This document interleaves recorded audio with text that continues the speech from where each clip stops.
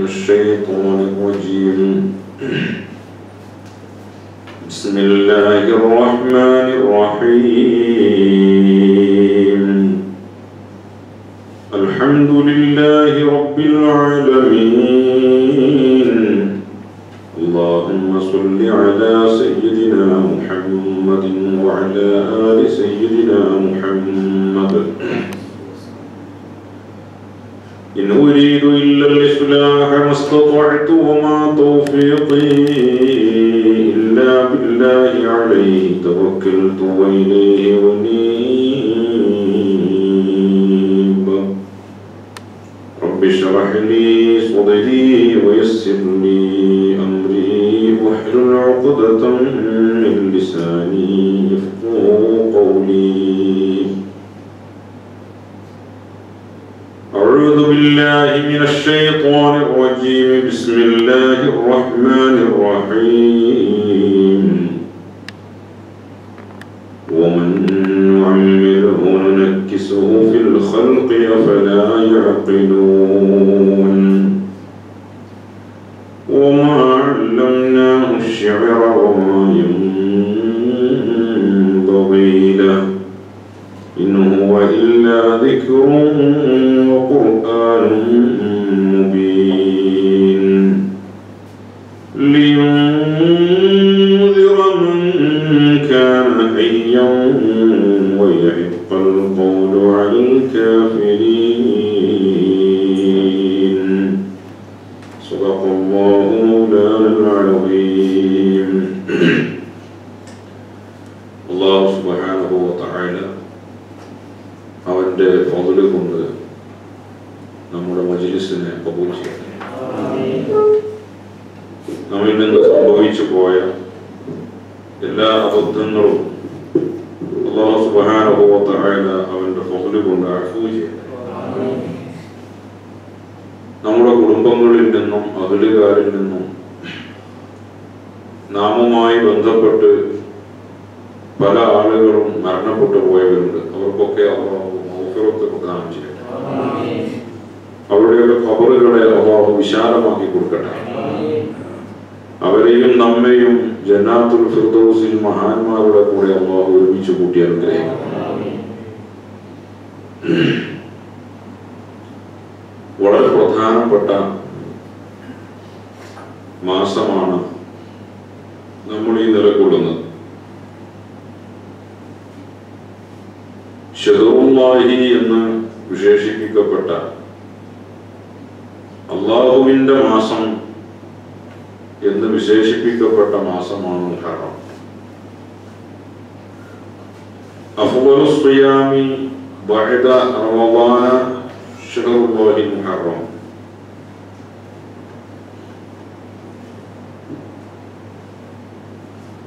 റമളാനിലെ നോമ്പ് കഴിഞ്ഞാൽ പിന്നെ ഏറ്റവും ശ്രേഷ്ഠമാക്കപ്പെട്ട നോമ്പ് ഏതാണ് എന്ന് നബി സല്ലല്ലാഹു അലൈഹി വസല്ലം തങ്ങളോട് ചോദിക്കപ്പെട്ടപ്പോൾ മുഹറം മാസത്തിലെ നോമ്പാണ് എന്നാണ് റസൂലുള്ളാഹി സ്വല്ലല്ലാഹു അലൈഹി വസല്ലം തങ്ങൾ മറുപടി പറഞ്ഞത്. വളരെ പ്രധാനപ്പെട്ട ഒരു മാസമാണ്. ഈ മാസത്തിൽ വളരെ പ്രധാനപ്പെട്ട ദിവസങ്ങൾ എന്ന് പറയുന്നത് താസുആഇന്റെയും ആശൂറാഇന്റെയും ദിവസങ്ങളാണ്. താസുആഇന്റെയും ആശൂറാഇന്റെയും ദിവസങ്ങൾ നമുക്ക് അതിനു മുമ്പ് നമുക്കൊരു ക്ലാസ് നടക്കും.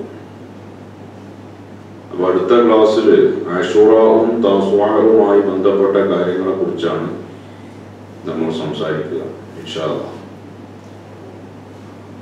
അതിലുള്ള ചരിത്രപരമായ പ്രത്യേകതകൾ, ആ ദിവസത്തിന്റെ പ്രാധാന്യം, അതിൽ നമുക്ക് പഠിക്കേണ്ടതും അറിയേണ്ടതുമായ മറ്റു വിഷയങ്ങൾ, വസ്തുതകൾ, ഇതൊക്കെയാണ് അടുത്ത ക്ലാസ്സിൽ നമുക്ക് സംസാരിക്കാനുണ്ടാവുക. അല്ലാഹു സുബ്ഹാനഹു വ തആല നാഫിയായ ഇൽമും ഈമാനും തഖ്വയും നമുക്കും അഖിലുകാർക്കും വർദ്ധിപ്പിച്ചു തരട്ടെ. നമ്മൾ ഇന്ന് ഇപ്പൊ ഞാൻ ഓതി വെച്ച ആയത്ത് സൂറത്തു യാസീനിലെ 68, 69 ആയത്തുകൾ ആണെന്ന് നമുക്ക് പഠിക്കാനുള്ളത്.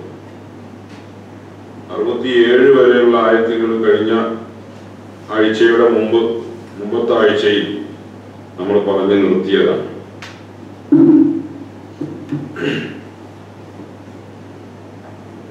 ഹബീബായ നബി സല്ലല്ലാഹു അലൈഹി വസല്ലമ തങ്ങളോട് മക്കയിലുള്ള മുശ്രിക്കീങ്ങളായ ആളുകൾ, കാഫിരീങ്ങളായ ആളുകൾ പല വിഷയങ്ങളെക്കുറിച്ചും തങ്ങളെ ആക്ഷേപിക്കുകയും പരിഹസിക്കുകയും ഒക്കെ ചെയ്ത സാഹചര്യത്തിൽ തങ്ങളെ ആക്ഷേപിക്കാൻ വേണ്ടി അവർ ഉപയോഗിച്ച ഓരോ കാര്യങ്ങൾക്കും അല്ലാഹു സുബ്ഹാനഹു വ തആല വ്യക്തമായ രീതിയിൽ മറുപടി പറയുന്നതാണ് സൂറത്ത് യാസീൻ നമുക്ക് ഉടനീളം കാണാൻ സാധിച്ചത്.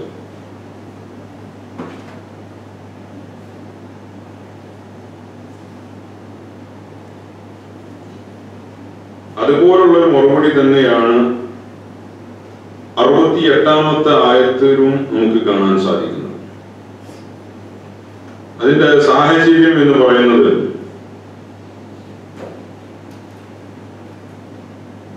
മക്കാ മുശ്രിക്കീങ്ങളിൽ പല വാദക്കാരും ഉണ്ടായിരുന്നു, പല നിലപാടുകാര്. അവരെല്ലാവരും ഒരേ ആശയക്കാരൊന്നല്ല.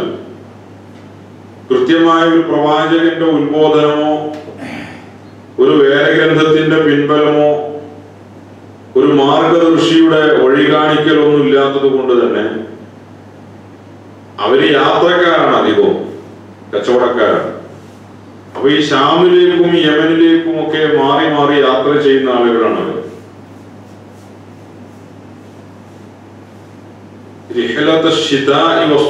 എന്ന് ഖുർആൻ പറഞ്ഞില്ലേ, ചൂടുകാലത്തും തണുപ്പ് കാലത്തും യമനിലേക്കും ഷാമിലേക്കും മാറി മാറി കച്ചവടത്തിന് പോയിരുന്ന ആളുകളാണ് അവർ. മക്കക്കാർ ബിസിനസ്സുകാരെന്നായിരുന്നു. അതുകൊണ്ട് തന്നെ അവരെ സംബന്ധിച്ചിടത്തോളം ഈ യാത്രയുടെ ഇടയിൽ അവർ കണ്ടുമുട്ടുന്ന പല സംസ്കാരങ്ങളും പല മതങ്ങളുടെയും കാഴ്ചപ്പാടുകളും അതൊക്കെ ശരിയാണ്, അത് പറ്റും എന്ന് തോന്നിയാൽ അതൊക്കെ അനുസരിച്ച് ജീവിക്കും മാന്യന്മാര്. അല്ലാത്തവർക്ക് ഒന്നുമില്ലാതെ തോന്നിയതുപോലെ ആൾക്കാരികളെ പോലെയും ജീവിക്കും. ഇങ്ങനെയൊക്കെയായിരുന്നു അവരുടെ ചുറ്റുപാട് എന്ന് പറയുന്നത്. അതുകൊണ്ട് തന്നെ അവര് പല നിലപാടുകാരും പല ആശയക്കാരും ഒക്കെ നമുക്ക് ഇതിൽ ഒരുപാട് കാര്യങ്ങൾ പറയുന്നുണ്ട്, അത് വരുന്നുണ്ട്. അങ്ങനെ ഒരു വിഭാഗമായിരുന്നു ഒരു ഇലാഹ് ആണ് നമ്മെ സൃഷ്ടിച്ചത് എങ്കിൽ, ഇത് യഥാർത്ഥ ഒരു യുക്തിവാദത്തിനോട് സമാനമായി നിൽക്കുന്ന ഒരു വാദമാണ്. ഒരു ദൈവമുണ്ടെങ്കിൽ, ഒരു ഇലാഹ് ഉണ്ടെങ്കിൽ ഏത് കാലഘട്ടത്തിലുമുള്ള യുക്തിവാദികളുടെ മുന്നിലും അവതരിപ്പിച്ചു കൊടുക്കാൻ പറ്റുന്ന ഒരു വിഷയവുമാണ്. ഒരു ദൈവമുണ്ടെങ്കിൽ, ഒരു ഇലാഹ് ഉണ്ടെങ്കിൽ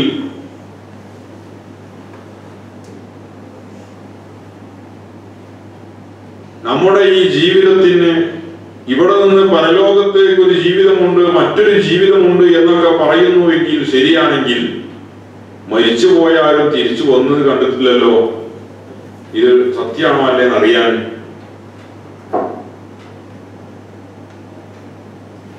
ഈ ദുനിയവിയായ ജീവിതത്തോടു കൂടെ തന്നെ നമ്മളൊക്കെ തീരും. കഴിഞ്ഞ ഇന്നലകളിൽ ജീവിച്ച് മരിച്ചുപോയ ആളുകളൊക്കെ അതിന് നമുക്ക് മുമ്പിലുള്ള തെളിവുമാണ്. നമ്മള് ഇവിടേക്ക് ജനിപ്പിക്കപ്പെട്ടവരും ഇവിടെ ജീവിക്കേണ്ടവരും മാത്രമാണ് എന്ന് തുടങ്ങിയ രീതിയിലുള്ള വാദങ്ങൾ ചില ആളുകൾക്കുണ്ട്. അതൊരു തരം യുക്തിവാദമാണ്. സാധാരണ നിരീശ്വരവാദികളൊക്കെ പറയുന്ന ഒരു കാര്യം, തനി ഭൗതികമായ ജീവിതത്തിൽ അപ്പുറം മറ്റൊരു ലോകമുണ്ട് എന്നതിന് എന്താ തെളിവ്? അതിന് തെളിവ് ചോദിച്ചാൽ കൃത്യമായ തെളിവ് മരിച്ചുപോയ ആരും ജീവിച്ചു വന്നിട്ട് തിരിച്ചു വന്നിട്ട് എങ്ങനെയൊക്കെ ഉണ്ടായിട്ടുണ്ട് എന്ന് ഇന്ന് പറഞ്ഞിട്ടില്ല, മുമ്പൊക്കെ ഉണ്ടായിട്ടുണ്ട്. ഇബ്രാഹിം നബി അലൈഹിസ്സലാമിന്റെ, ഈസ അലൈഹിസ്സലാമിന്റെ കാലത്തൊക്കെ ഉണ്ടായിട്ടുണ്ട്. 100 കൊല്ലം മുമ്പ് മരണപ്പെട്ടു പോയ ആളുകളൊക്കെ ഖബർ നനീപിച്ചിട്ടില്ലേ? ഈ കാലത്ത് ഉണ്ടായിക്കൂടാ എന്നൊന്നുമില്ല, ഉണ്ടായിക്കൂടാ എന്നൊന്നും പറയാൻ പറ്റില്ല. അമ്പിയാക്കൾക്കുള്ള മൊഴിസത്തുകളുടെ ഔലിയാക്കളിലൂടെ കറാമത്തായിട്ട് വരും. മരണപ്പെട്ട ഒരാളെ ജീവിപ്പിക്കൂല എന്നൊന്നും പറയാൻ പറ്റില്ല. ഔലിയാക്കളുടെ കാര്യം ഞാൻ പറഞ്ഞത്, ഏതെങ്കിലും വ്യാജസിദ്ധന്മാരല്ല. അങ്ങനെയുള്ള ഗണി പോയിട്ടാണ് നമ്മളെ പുറത്തൂരൊക്കെ 2-3 മാസം ആ സാധുവിനെ അടങ്ങാറാക്കി അവിടെ കാത്തിരുന്നത്. ആ കുടുംബം അടങ്ങാറായി, അയാൾ അടങ്ങാറായി.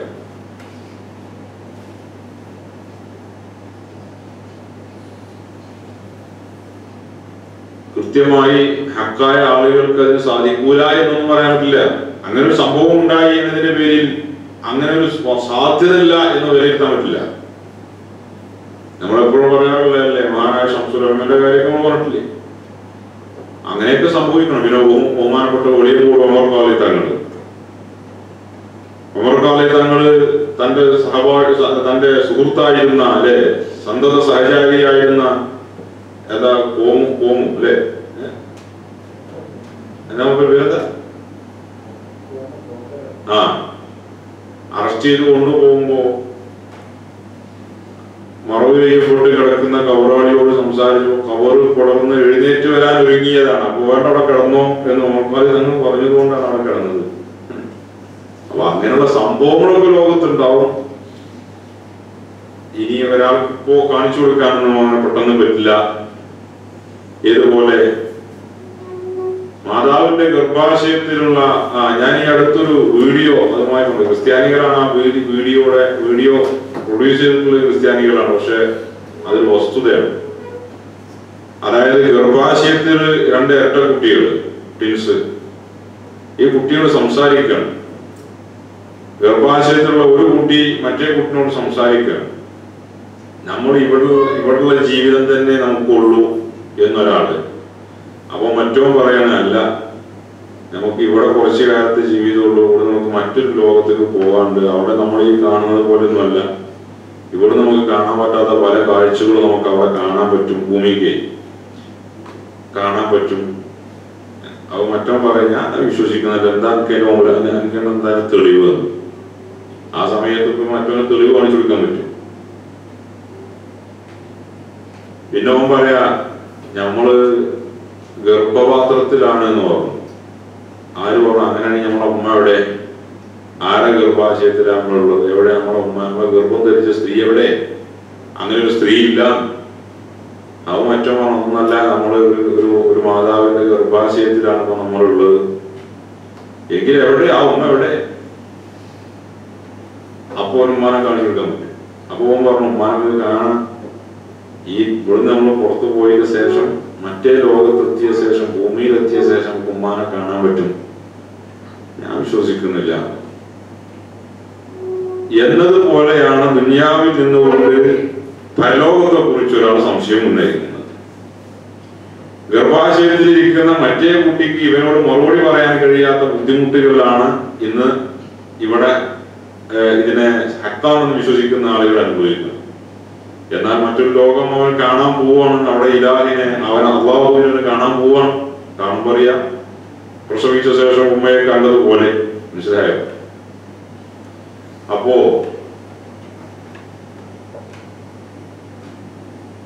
അങ്ങനെ ഒരു സംഭവം ഇല്ല എന്നൊന്നുമില്ല. പക്ഷെ ഇവര് ഈ നിരീശ്വരവാദികളെ, യുക്തിവാദികളെ പോലുള്ള ഒരു വാദം, നമുക്ക് ഇത് തന്നെയാണ് നമ്മുടെ ജീവിതം, ഇവിടെ തീർന്നു എന്ന്. ആ സമയത്ത് അവരുടെ ആ ചോദ്യത്തെ, അവരുടെ ആ ആശങ്കയെ, സംശയത്തെ, ആ സംശയം ഏത് കാലത്തൊക്കെ ആർക്കൊക്കെ ഉണ്ടോ അവർക്കൊക്കെയുള്ള മറുപടിയായിട്ടാണ് ഈ ആയത്ത് അവതരിപ്പിക്കപ്പെടുന്നത്. ബിസ്മില്ലാഹിർ റഹ്മാനിർ റഹീം. വമൻ നുഅമ്മിറുഹു നുനക്കിസുഹു ഫിൽ ഖൽഖി അഫലാ യഅഖിലൂൻ. ഇവിടെ ഖിറാഅത്തൊന്ന് ശ്രദ്ധിക്കേണ്ടതുണ്ട്. വമൻ നുഅമ്മിറുഹു നുനക്കിസുഹു എന്നൊക്കെ അത് വമൻ നുഅമ്മിറുഹു നുനക്കിസുഹു ഫിൽ ഖൽഖി എന്ന് ഓതുന്ന ചില ആളുകൾ അല്ലേ? ഈ 2 ഹോയും നീട്ടാൻ പറ്റില്ല. മനസ്സിലായോ? സ്ത്രീകൾ ശ്രദ്ധിക്കണം പ്രത്യേകിച്ച്. വമൻ നുഅമ്മിറുഹു നുനക്കിസുഹു ഫിൽ ഖൽഖി അല്ല, വമൻ നുഅമ്മിറുഹു നുനക്കിസുഹു ഫിൽ ഖൽഖി. ومن نعمره ننكسه في الخلق فلا يعقلون. ആർക്കെങ്കിലും നാം ദീർഘായുസ് നാം ആയുസ്സിനെ നീട്ടിക്കൊടുക്കുകയാണെങ്കിൽ, ദീർഘായുസ് നൽകുകയാണെങ്കിൽ, നുനക്കിസുഹു ഫിൽ ഖൽഖി, സൃഷ്ടിപ്പിൽ അവനെ നാം നേർ വിപരീതമാക്കുമായിരുന്നു. ആക്കുന്നു എന്നല്ല, ആക്കുന്നു. സൃഷ്ടിപ്പിൽ അവനെ നാം നേരെ തല തിരിച്ചു കൊണ്ടുവരുന്നു, വിപരീതമാക്കി കൊണ്ടുവരുന്നു. അഫലാ യഅഖിലൂൻ, ഈ വസ്തുതകളെ അവർ ചിന്തിക്കുന്നില്ലേ? പരിഭാഷ നോക്കിയാൽ എത്ര കിട്ടൂ? എന്താ ഈ പറഞ്ഞെന്ന് ആർക്കും കൂടുതൽ കിട്ടിക്കോണമെന്നില്ല. ഒന്ന്, ആയിഷ ആദിരായ, ആയിഷ ആദിരായി എന്നല്ലേ?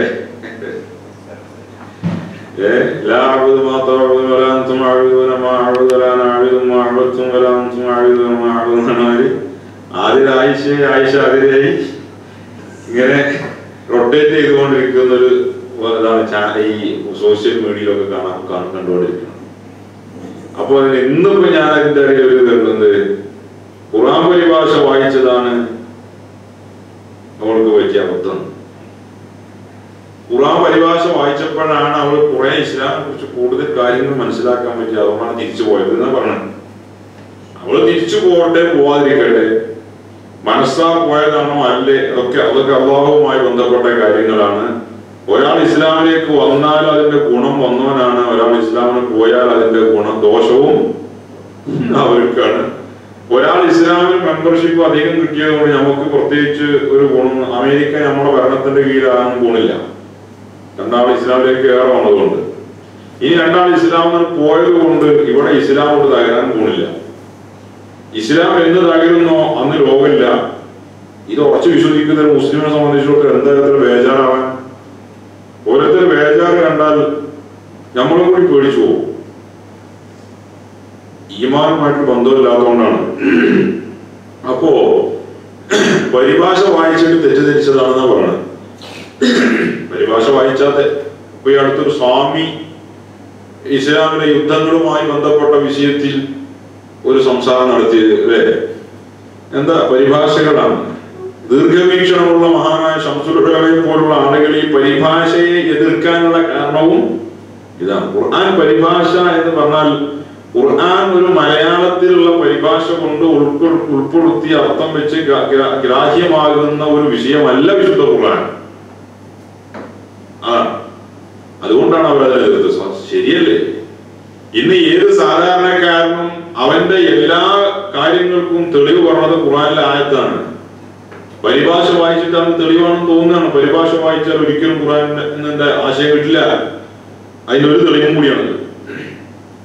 എന്താ ഈ പറഞ്ഞത്? പരിഭാഷ നോക്കി, റൂമിലെ പരിഭാഷ നിങ്ങൾ എടുത്തു നോക്കിയില്ലേ? മൊബൈലിലൊക്കെ സോഫ്റ്റ്വെയർ ഉണ്ടാവില്ലേ? എടുത്തു നോക്കി. എന്താ ഈ പറഞ്ഞ പരിഭാഷയിൽ കാണുക? ഏതൊരാൾക്ക് നാം ആയുസ് നീട്ടിക്കൊടുത്തുവോ അവനെ നാം നേരെ തലതിരിച്ചു കൊണ്ടുവരുന്നതാണ്. അവർ ചിന്തിക്കുന്നില്ലേ? ഇവരെന്താ ചിന്തിച്ചിട്ട് കിട്ടുക?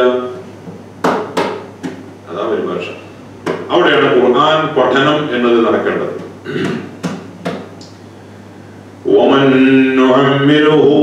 ആർക്കെങ്കിലും നാം ആയുസ് നീട്ടിക്കൊടുക്കുകയാണെങ്കിൽ, ആയുസ്, അപ്പൊ ആയുസ് നീട്ടിക്കൊടുക്കുകയാണെങ്കിൽ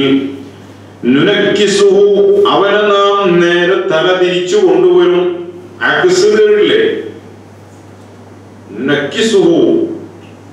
ഓപ്പോസിറ്റിനാണ് പറയാം. നേരെ തല കുത്തനെയാവുക എന്ന് പറയും അല്ലേ? എന്ത് വിഷയത്തിൽ?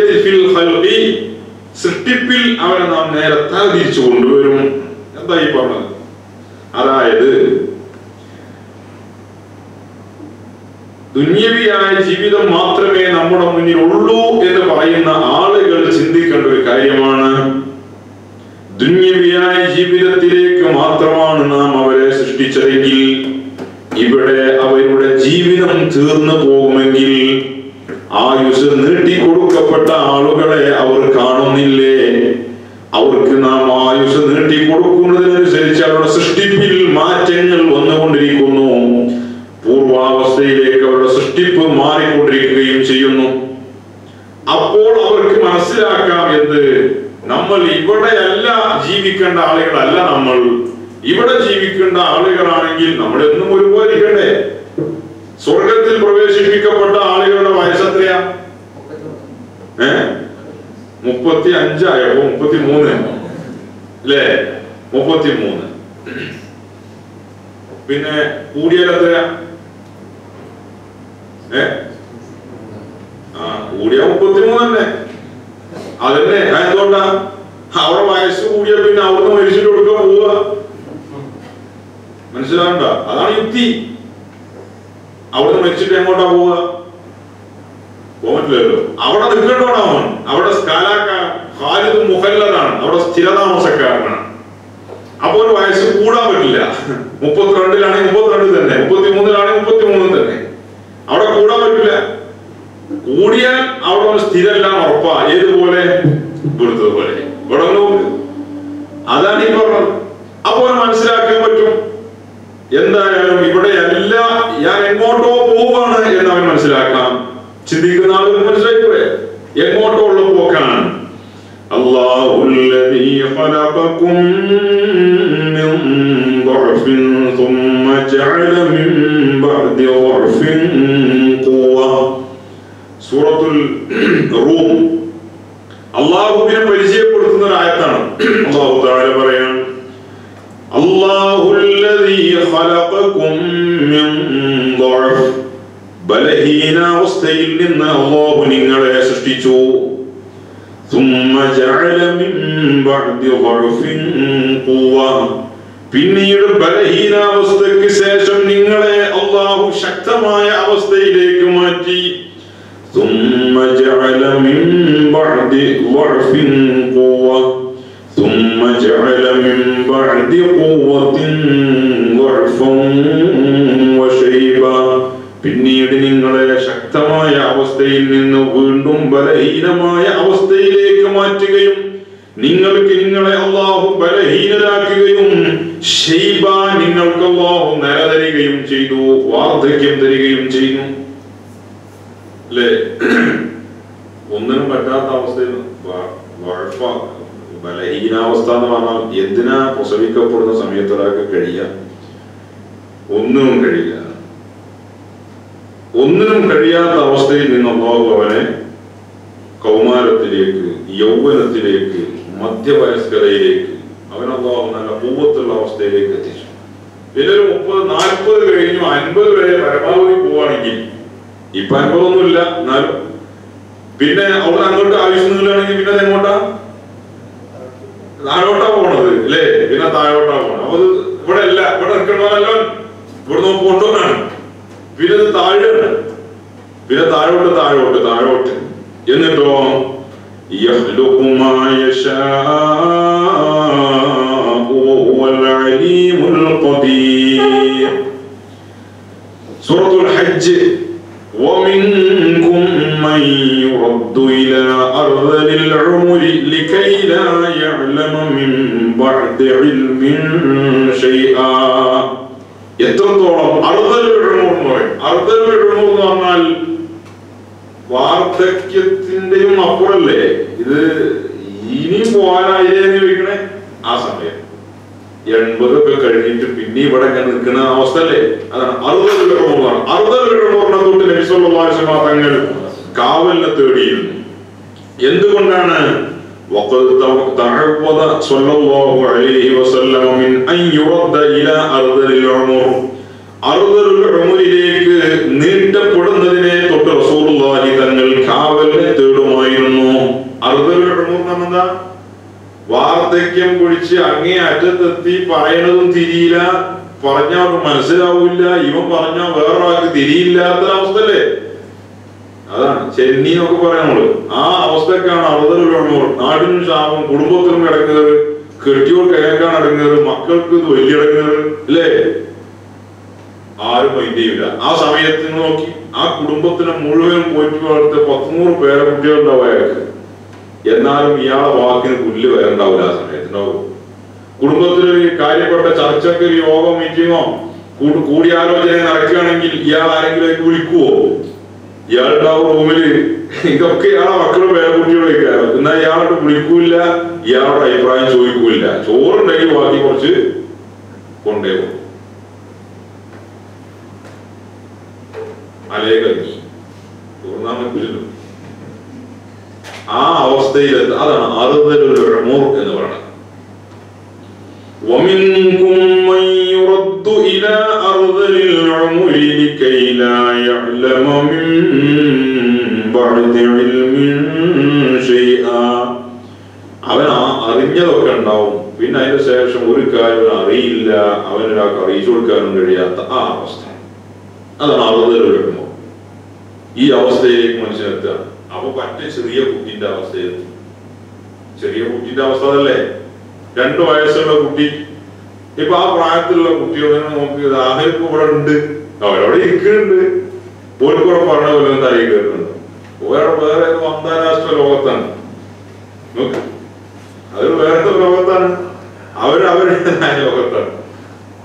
അവർക്ക് നമ്മൾ പറഞ്ഞൊന്നും പോലെ തലയിൽ കയറില്ല. പിന്നെ അവർക്ക് എന്തെങ്കിലും ഇങ്ങോട്ട് പറഞ്ഞു തരാൻ പറ്റുമോ? ഇല്ല. ഈ അവസ്ഥയിൽ മനുഷ്യൻ പിന്നീട് വരികയാണ്. നമ്മളൊക്കെ അവസ്ഥ കഴിഞ്ഞു വന്നവരാണ്. അതാണ്. അപ്പൊ ഇതിൽ നിന്ന് ഒരാൾക്ക് മനസ്സിലാക്കാമെന്ത്, ഞാൻ ഇവിടേക്കുള്ളവനല്ല എന്ന്. ഇവിടേക്കുള്ളവരാണെങ്കിൽ എനിക്ക് മാറ്റങ്ങൾ വരാൻ പാടില്ലല്ലോ. ഇത് അല്ലാഹു സുബ്ഹാനഹു വ തആല അവന് മനസ്സിലാക്കാൻ പറ്റും അവൻ എങ്ങനെയാണ് വന്നത് എന്ന്. وَلَقَدْ خَلَقْنَا الْإِنسَانَ مِنْ سُلَالَةٍ مِنْ طِينٍ ثُمَّ جَعَلْنَاهُ نُطْفَةً فِي قَرَارٍ مَكِينٍ. അല്ലാഹു സുബ്ഹാനഹു വ തആല മറ്റൊരു ഏതോ ലോകത്തു നിന്ന് തുടങ്ങിയ യാത്രയാണ് നമ്മൾ. ഏതോ ലോകത്തു നിന്ന് തുടങ്ങിയ ആലമുൽ അർവാഹിൽ നിന്ന് തുടങ്ങിയ യാത്രയാണ്. ശരീരാണോ ആത്മാവാണോ ആദ്യം ഉണ്ടായത്?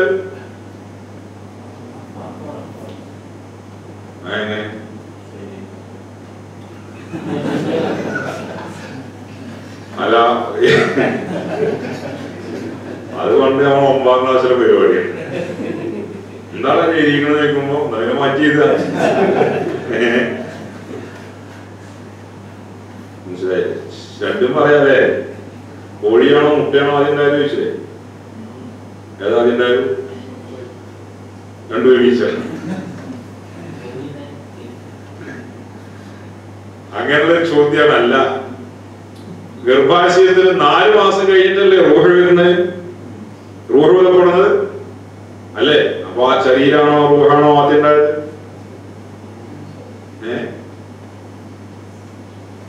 കിട്ടുന്നില്ലല്ലേ? ആത്മാവാണ്. എന്തുകൊണ്ട്?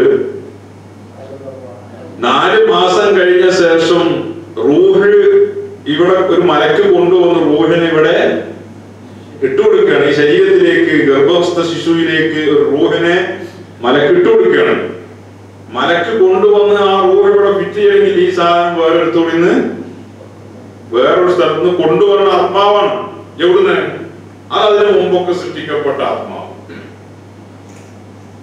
ഇബ്രാഹിം നബി അലൈഹിസ്സലാമിന്റെ ഹജ്ജിന്റെ വിളിയാളം കേട്ട ആത്മാവ്, അലസ്തു ബിറബ്ബിക്കും എന്ന ചോദ്യം കേട്ട ആത്മാവ് അല്ലേ? ആ ആത്മാവ്. ആദം നബി അലൈഹിസ്സലാമിന്റെ മുതുകിൽ നിന്ന് അല്ലാഹു വലിച്ചു പുറത്തെടുത്ത് ഇട്ട ആത്മാവ്, അതാണ് ആദ്യം. ഇപ്പോഴും ആത്മാവ് തന്നെയാണുള്ളത്, നമ്മളല്ല. നമ്മളുണ്ടോ? ഇപ്പൊ ഞാൻ പറയുന്നത് കേൾക്കുകയാണ്. മരിച്ചതിന് ശേഷം ആത്മാവ് കേൾക്കോ എന്ന ചോദ്യം. ഇപ്പൊ കേൾക്കുന്ന ആത്മാവ് തന്നെയാണ് മരിച്ചതിന് ശേഷം കേൾക്കുന്നത്. ഇപ്പോഴും കേൾക്കുന്നത് ആരെന്നെയാണ്? ആത്മാവ് തന്നെയാണ്. റൂഹ് ഇല്ലെങ്കിൽ, ഇപ്പൊ റൂഹ് ശരീരത്തിൽ നിന്ന് പോയി, ഇപ്പൊ ശരിക്കുന്ന പകരം ആത്മാവാണ്. ഇത് ആത്മാവിന്റെ ഒരു കണ്ണാടിയാണ്, പ്രതിബിംബം. അല്ലെങ്കിൽ ആത്മാവിന് തൽക്കാലം ഇവിടെയുള്ള ചുറ്റുപാടുകൾക്ക് വേണ്ടിയുള്ള ഒരു പാത്രം. അതിലപ്പുറം എന്താണ്? ആത്മാവ് ഇപ്പൊ ഒരാൾ ആത്മാവോട് പിടിക്കപ്പെട്ടു, റൂഹിനെ പിടിക്കപ്പെട്ടു, ഓൻ ചിരിക്കുവോ? ഓൻ ചിരിച്ചാൽ ബാക്കിയുള്ളവരും കൂടി ആത്മാവ് എടുക്കാന്നല്ലാതെ അല്ലേ? ഓൻ ചിരിക്കും, ഓൻ കരയോ? ഇല്ല. അവൻ നടക്കൂല, അവൻ ഇരിക്കൂല, ഒന്നും ചെയ്യൂല. ആ ശരീരത്തിന് പോലും നോക്ക്. ഇപ്പൊ നമ്മൾ കിടന്നാൽ, ഒരു തറ മണ്ണിൽ നമ്മൾ കിടന്നാൽ ഇപ്പൊ നമ്മുടെ ശരീരത്തിൽ ചെതറി കയറൂല. എന്തുകൊണ്ടാണ്? ആത്മാവ് ശരീരത്തിലുള്ളതുകൊണ്ടാണ്. ആ സാധനം പുറത്താണെങ്കിൽ ചെതല് കയറും. അപ്പൊ ആത്മാവ് ആത്മാവ് ഇപ്പോഴും നമ്മൾ എന്ന് പറയുന്നത് ആത്മാവ് തന്നെയാണ്. ഇപ്പോഴും കേൾക്കുന്നത് ആത്മാവാണ്, പറയുന്നത് ആത്മാവാണ്. മരിച്ചതിന്റെ ശേഷം എന്ന് പറഞ്ഞാൽ അപ്പോഴും ഈ സാധനം പറയുന്നതും കേൾക്കുന്നതുമായ സാധനം അപ്പോഴും ഉണ്ട്. അത് ആ ബർസഖിലേക്ക് മാറും എന്ന് മാത്രം. ഇന്ത്യക്കാൽ ഒരു മാറ്റം സംഭവിക്കും. ഇവിടെ നിന്ന് നീങ്ങലാണ്, അതല്ലേ മരണം. ദുനിയവിയായ ലോകത്ത് നിന്ന് ബർസഖിലേക്കുള്ള നീക്കമാണ് മരണം എന്ന് പറയുന്നത്, അല്ലാതെ നശിച്ചു പോവല്ല. ഇത് മനസ്സിലാവണം, ഇത് മനസ്സിലാക്കണം. അപ്പൊ നമ്മൾ ആയിരമുൽ അർവാഹിൽ നിന്ന് തുടങ്ങിയ യാത്രയാണ്. ആ യാത്രയുടെ ഇടയിൽ മാതാവിന്റെ ഗർഭാശയം ഒരു ലോകമായിരുന്നു. ആയിരമുൽ റഹീം എന്ന് പറയും, ഗർഭകാലം എന്ന് പറയും. അതൊരു ലോകമാണ്. ഗർഭാവസ്ഥയിൽ ജീവിക്കുന്ന ആ ചുറ്റുപാടിൽ ഇന്ന് നമുക്ക് ജീവിക്കാൻ പറ്റില്ല. പറ്റുമോ? ഇല്ല. വായും വെള്ളവും ഒളിച്ചോ ഇല്ലാത്തടത്ത്, വായ തുറക്കപ്പെടാത്ത അവസ്ഥയിൽ, വായ തുറക്കൂലല്ലോ. പ്രസവിച്ചതിന് ശേഷം വായ തുറക്കുള്ളൂ, അതുവരെ വായ പോലും തുറക്കപ്പെടുന്നില്ല. ആ അവസ്ഥയിൽ പൊക്കിൾ കൊടിയിലൂടെ ഓക്സിജനും വെള്ളവും ഭക്ഷണമൊക്കെ കഴിച്ചുകൊണ്ട് ജീവിക്കാൻ ഇപ്പൊ നമുക്ക് പറ്റുമോ? ആലമുൽ റഹീമിൽ ഗർഭ കാലഘട്ടത്തിൽ ലോകത്ത് അള്ളാഹു ആ രീതിയിലാണ് സംവിധാനിച്ചത്. ഇവിടെ ഈ രീതിയിലാണ് സംവിധാനിച്ചത്. ഇവിടെ ചില പരിമിതികളുണ്ട്. ഇനി ബർസഖിൽ, ഖബറിൽ, അവിടെ വേറെ ഒരു അവസ്ഥയാണ്. മഹ്ശറിൽ മറ്റൊരവസ്ഥയാണ്. അപ്പൊ നമ്മുടെ യാത്ര മുമ്പേ തുടങ്ങിയതാണ്, ഇപ്പോഴും പകുതിയിലാണ്. മനസ്സിലായില്ലേ? ഇപ്പോഴും പകുതിയിലാണ്. യാത്രക്കാര് തന്നെയാണ്. അതല്ലേ റസൂലുള്ളാഹി തങ്ങൾ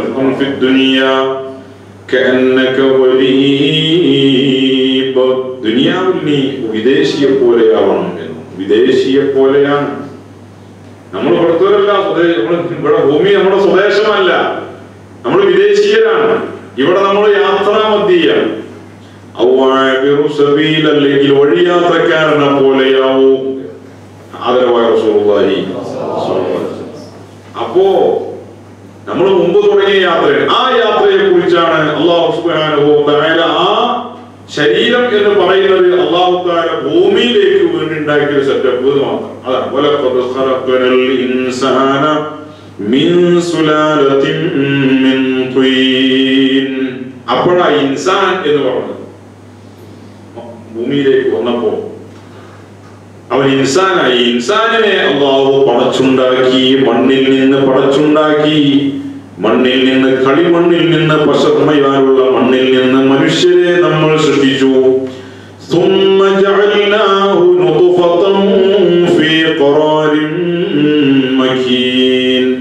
പിന്നീട് ഗർഭാവസ്ഥയിലേക്ക്, സൗകര്യപ്രദമായ സ്ഥാനത്തേക്ക്, ഇന്ദ്രിയമായ അവസ്ഥയിൽ ആ മനുഷ്യനെ നമ്മൾ മാറ്റി. ثم خلقنا النطفة علقة. പിന്നീട് അതിനെ അലഖത്താക്കി, രക്തപിണ്ഡമാക്കി. ثم خلقنا العلقة مضغة. പിന്നീട് ആ രക്തപിണ്ഡത്തെ മാംസപിണ്ഡമാക്കി. فخلقنا المضغة عظاما. ആ മാംസപിണ്ഡത്തെ വീണ്ടും അസ്ഥിപഞ്ചമാക്കി മാറ്റി. فكسونا العظام لحما. അസ്ഥിയെ ആവരണം ചെയ്തുകൊണ്ട് വീണ്ടും നാം മാംസത്തെ സംവിധാനിച്ചു. അത് ഈ സാധനത്തിന്റെ രൂപമാണ് പറയുന്നത്. ثم أنشأناه خلقا آخر. മറ്റൊരു ജീവിയായി പിന്നീട് അതിനെ നാം വളർത്തിക്കൊണ്ടുവന്നു. മറ്റൊരു ജീവിയായിട്ട്. ആ സാധനമൊന്നും അല്ല പുറത്തു വന്നപ്പോ. ആലോചിച്ച് നോക്കിയാണ് നമ്മളുള്ള അവസ്ഥയാണത് അല്ലേ? നമ്മുടെയൊക്കെ അവസ്ഥയായിരുന്നത്. ഇന്ദ്രിയം നുത്ഫത്ത്, അതിൽ നിന്ന് പല രൂപങ്ങളിലേക്ക് മാറ്റപ്പെടുകയും ഇന്ന് ആ അവസ്ഥയിലൊന്നുമല്ല. മറ്റൊരു സൃഷ്ടി. ഇതൊന്നും ബന്ധമില്ലാത്ത മണ്ണ് ആണോ? അല്ല. നുത്ഫത്താണോ? അല്ല. രക്തപിണ്ഡമാണോ? അല്ല. ഇതൊന്നുമല്ല. എന്ത് മാറ്റം! എന്നിട്ടോ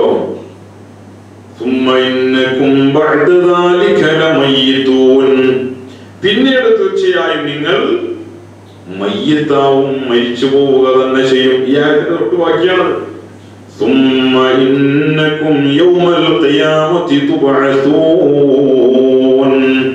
പിന്നീട് ഖിയാമത്ത് നാളിൽ വീണ്ടും നിങ്ങൾ ബഅസ് ചെയ്യപ്പെടും, പുനരുദ്ധാരണം നടത്തപ്പെടും. അല്ലാഹു തആല മൊത്തം മനുഷ്യന്റെ ജീവിതാവസ്ഥയെ കുറിച്ച് ഒന്ന് ഷോർട്ടാക്കി പറഞ്ഞതാണ്. അപ്പൊ യാത്രയുടെ വഴിയിലാണ് നമ്മൾ. എന്തുകൊണ്ട്? ആ വഴിയിലായത് കൊണ്ട് തന്നെയാണ് ആയുസ് നീട്ടപ്പെടുമ്പോൾ മനുഷ്യൻ നേരെ തലതിരിഞ്ഞ അവസ്ഥയിലേക്ക് തിരിച്ചു വരുന്നു. അവൻ ബലഹീനമായ അവസ്ഥയിൽ നിന്ന് ശക്തമായ അവസ്ഥയിലേക്ക് നാം അവനെ ആക്കി വീണ്ടും നാം അവന് ആയുസ് കൊടുക്കുമ്പോൾ പിന്നീട് അവൻ വീണ്ടും ബലഹീനമായ അവസ്ഥയിലേക്ക് അവൻ മടങ്ങി പോകുന്നു. നരവാദിക്കാൻ അല്ലെ? നരവാദിക്കൻ ഷെയ്ബ, കറുത്ത മുടി, കറുത്ത തലമുടിയൊക്കെ നരച്ചു പോവാണ്. നരച്ച് എന്ന് പറഞ്ഞാൽ എന്താ? സിഗ്നല് കത്തി എന്നാണ് അല്ലേ? അതുവരെ നല്ല പച്ച സിഗ്നലായിരുന്നു. പിന്നെ നിര വന്നു. നിര വന്നതോടുകൂടെ പോകാനായി തുടങ്ങി എന്നുള്ളതായി. അപ്പൊ ഇവിടെ എല്ലാം അവൻ ജീവിക്കേണ്ടത് എന്നതിന്റെ തെളിവാണ്.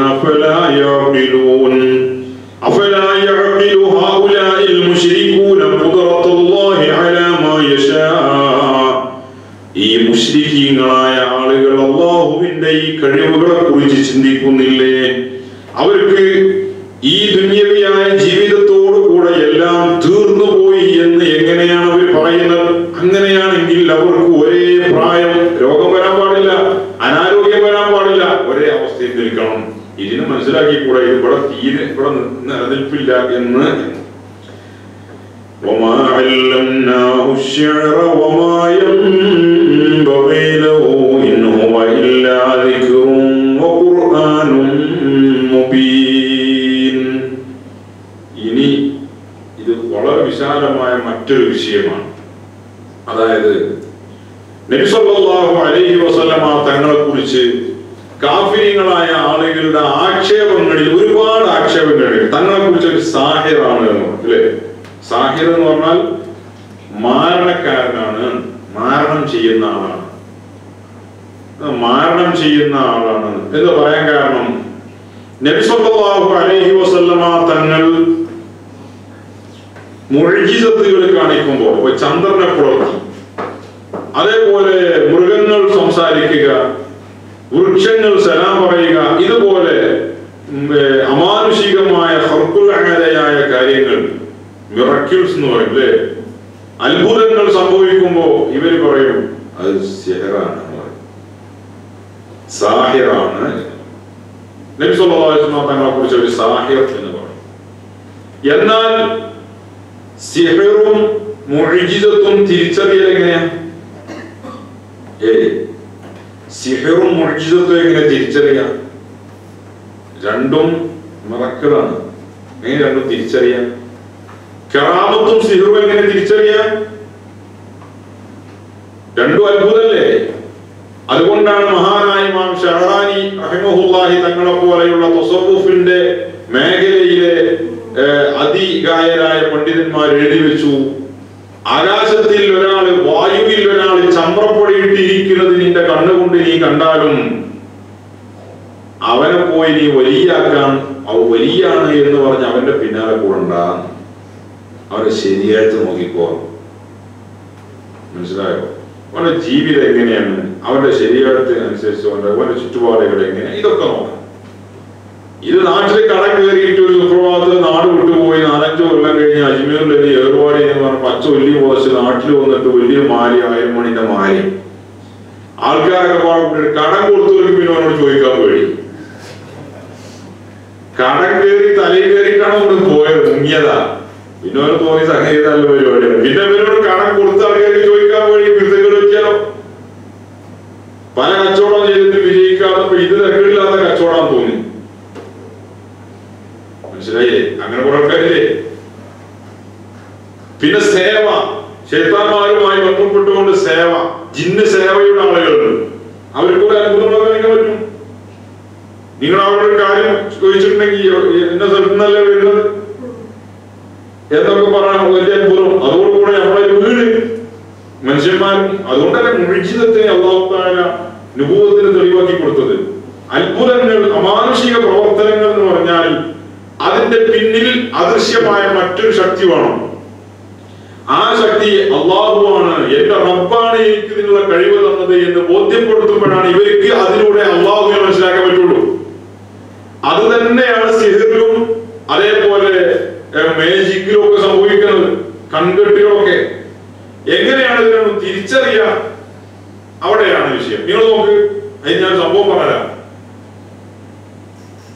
മൂസ നബി അലൈഹിസ്സലാം, മൂസ നബി അലൈഹിസ്സലാമിന്റെ വടി അല്ലേ?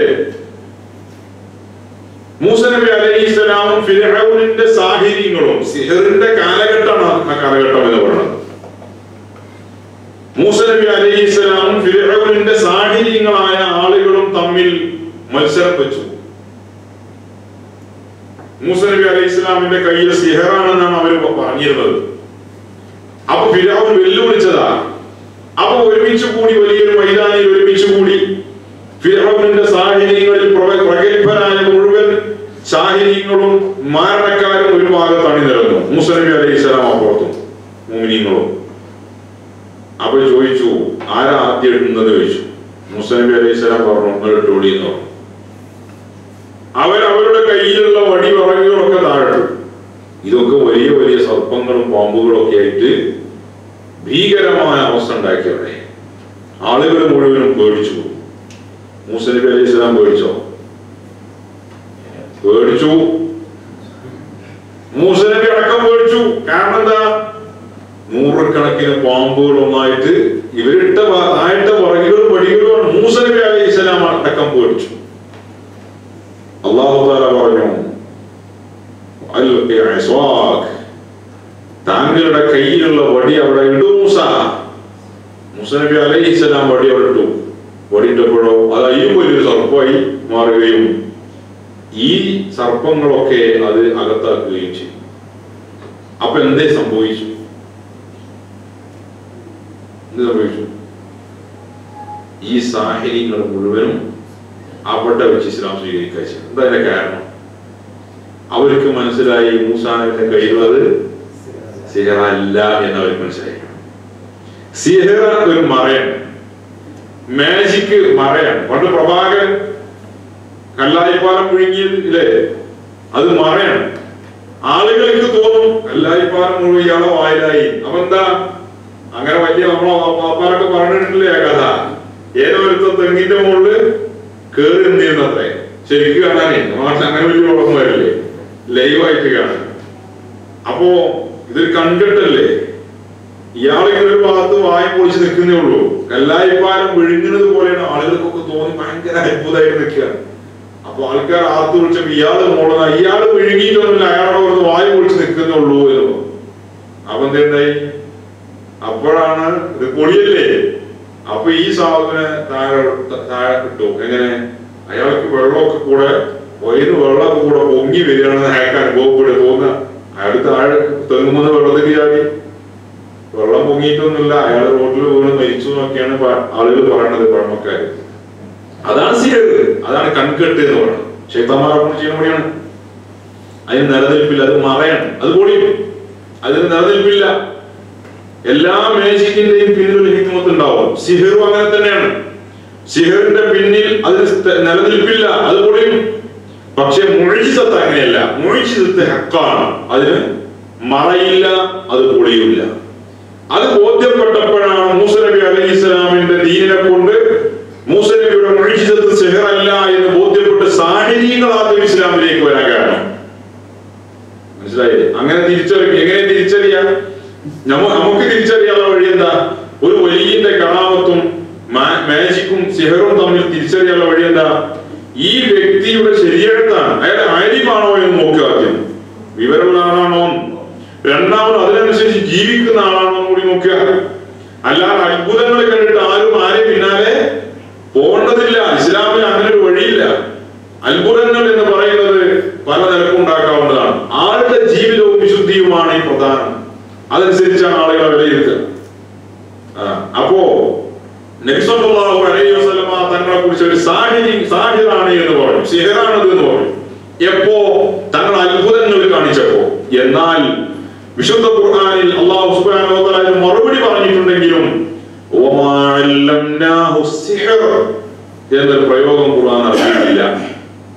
സിഹറിനെ ആ പ്രവാചകർക്ക് നമ്മൾ പഠിപ്പിച്ചിട്ടില്ല എന്ന്. ഞാൻ അത് ഇതിന്റെ അർത്ഥം പറയാം, അപ്പോഴേക്ക് ഒന്നുകൂടെ മനസ്സിലാവും.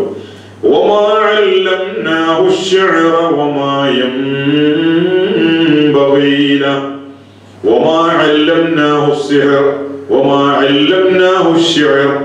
ആ പ്രവാചകന് നമ്മൾ പാട്ട് പഠിപ്പിച്ചിട്ടില്ല. وما ينبغي له പാട്ട് പഠിക്കുക എന്നത് പ്രവാചകനോട് യോജിച്ചതുമല്ല.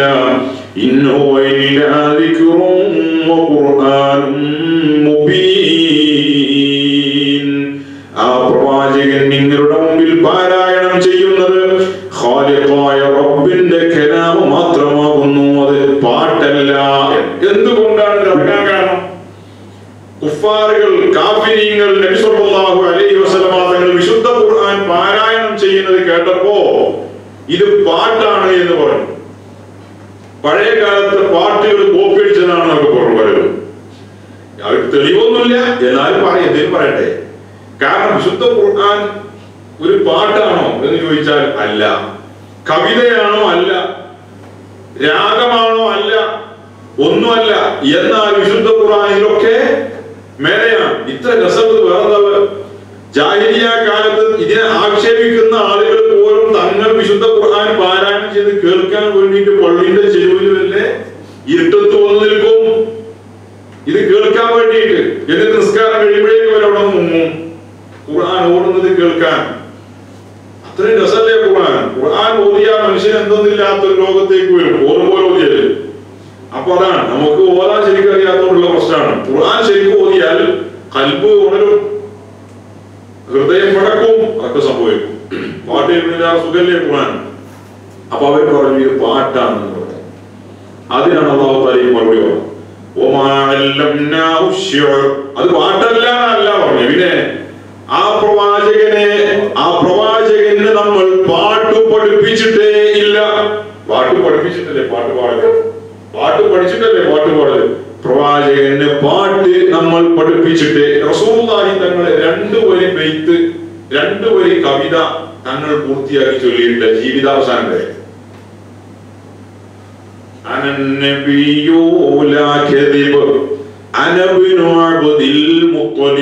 ഇതാണ് തങ്ങളുടെ ചില പാട്ടുകൾ. എന്താ പറഞ്ഞത്?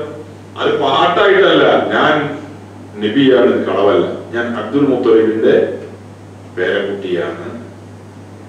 ഇതിനെ ഇങ്ങനെയുള്ളതൊക്കെ അല്ലാതെ ഒരു ഗാനം, ഒരു കവിത റസൂലുള്ളാഹി. എന്നാൽ കവികൾ ഇസ്ലാമിലുണ്ടല്ലോ. അസ്സാനുൽ സാബിത്തിനെ പോലെയുള്ള കവികൾ ഇസ്ലാമിലുണ്ടല്ലോ.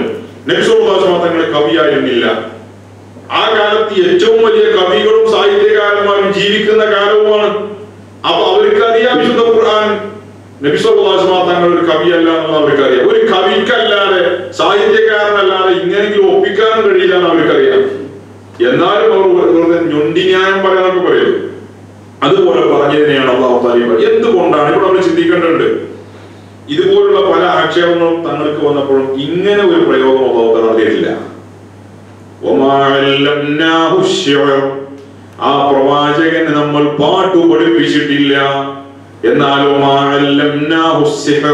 പ്രവാചകന് നമ്മൾ സിഹ്ർ പഠിപ്പിച്ചിട്ടില്ല. അങ്ങനെ ഒരു പ്രയോഗം ഖുർആനിൽ കാണാൻ പറ്റില്ല. പ്രവാചകനെ നമ്മൾ ജ്യോതിഷം പഠിപ്പിച്ചിട്ടില്ല, കാണാൻ പറ്റില്ല ഖുർആനിൽ. അവരത് പറഞ്ഞിട്ടില്ലേ?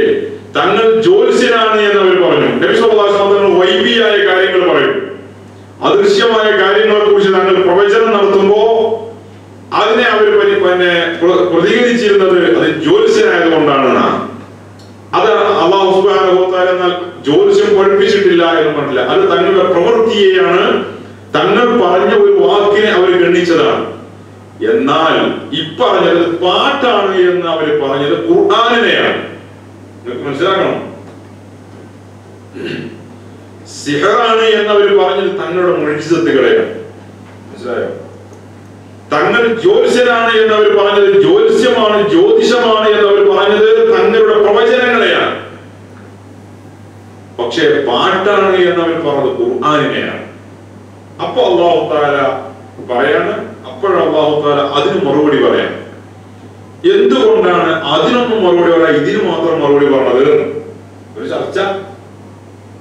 സിഹർ, കഹാനത്തൊന്നും പറയാതെ പാട്ടാണ് എന്ന് പറഞ്ഞതിന് എന്താ മറുപടി പറയാൻ കാരണം? അതിനൊരു മറുപടി എന്തുകൊണ്ടാണ് എന്ന് ചോദിച്ചാൽ വിശുദ്ധ ഖുർആനാണ് നബി സല്ലല്ലാഹു അലൈഹി വസല്ലം തങ്ങളുടെ മുഅ്ജിസത്തുകളിൽ ഏറ്റവും പ്രധാനപ്പെട്ട. മനസ്സിലായില്ലേ? നബി തങ്ങളുടെ മുഅ്ജിസത്തുകളിൽ ഏറ്റവും പ്രധാനപ്പെട്ട മുഅ്ജിസത്ത് ഏതാ? വിശുദ്ധ ഖുർആനാണ്.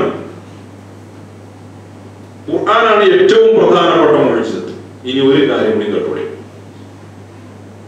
മുഅ്ജിസത്ത് എന്ന് പറഞ്ഞാൽ തഹദ്ദി എന്നാണ് ഞാൻ പറയാം. ഇത് നിങ്ങൾ ശ്രദ്ധിക്കേണ്ട ഒരു കാര്യം. തഹദ്ദി എന്ന് പറയും വെല്ലുവിളി.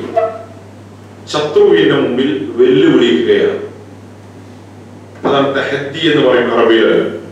മുഅ്ജിസത്ത് എന്ന് പറഞ്ഞാൽ ഒരു തഹദ്ദിയാണ്. തഹദ്ദിയാണ് എന്ന് പറഞ്ഞാൽ ഒരു വെല്ലുവിളിയാണ്. ഇതുപോലത്തെ ഒരു സംഭവം മറ്റൊരാൾക്ക് കൊണ്ടുവരാൻ കഴിയില്ല. അങ്ങനെ കഴിഞ്ഞാൽ ഇത് മുഅ്ജിസത്തല്ല. മനസ്സിലായോ? ഞാനൊരു നബിയാണെന്ന് സങ്കല്പിക്ക്, ഞാനൊരു മുഅ്ജിസത്ത് പ്രകടിപ്പിച്ചു, അത് ഞാൻ നബിയാണെന്നതിന് തെളിവാണ്. ഇതുപോലെ മറ്റൊരാൾക്കും ചെയ്യാൻ പറ്റിയാൽ എന്റെ മുഅ്ജിസത്ത് അല്ലാതെ. മനസ്സിലായില്ലേ? നബി സല്ലല്ലാഹു അലൈഹി വസല്ലമ തങ്ങൾ ഒരുപാട് മുഅ്ജിസത്തുകളുള്ള ആളാണ്. പക്ഷേ വിശുദ്ധ ഖുർആൻ എന്ന മുഅ്ജിസത്ത് കൊണ്ടല്ലാതെ വേറെ ഒരു മുഅ്ജിസത്തും തങ്ങൾ വെല്ലുവിളിയായിട്ടുള്ള മുഅ്ജിസത്തുകൾ അല്ല. എന്തുകൊണ്ടാണെന്നറിയോ?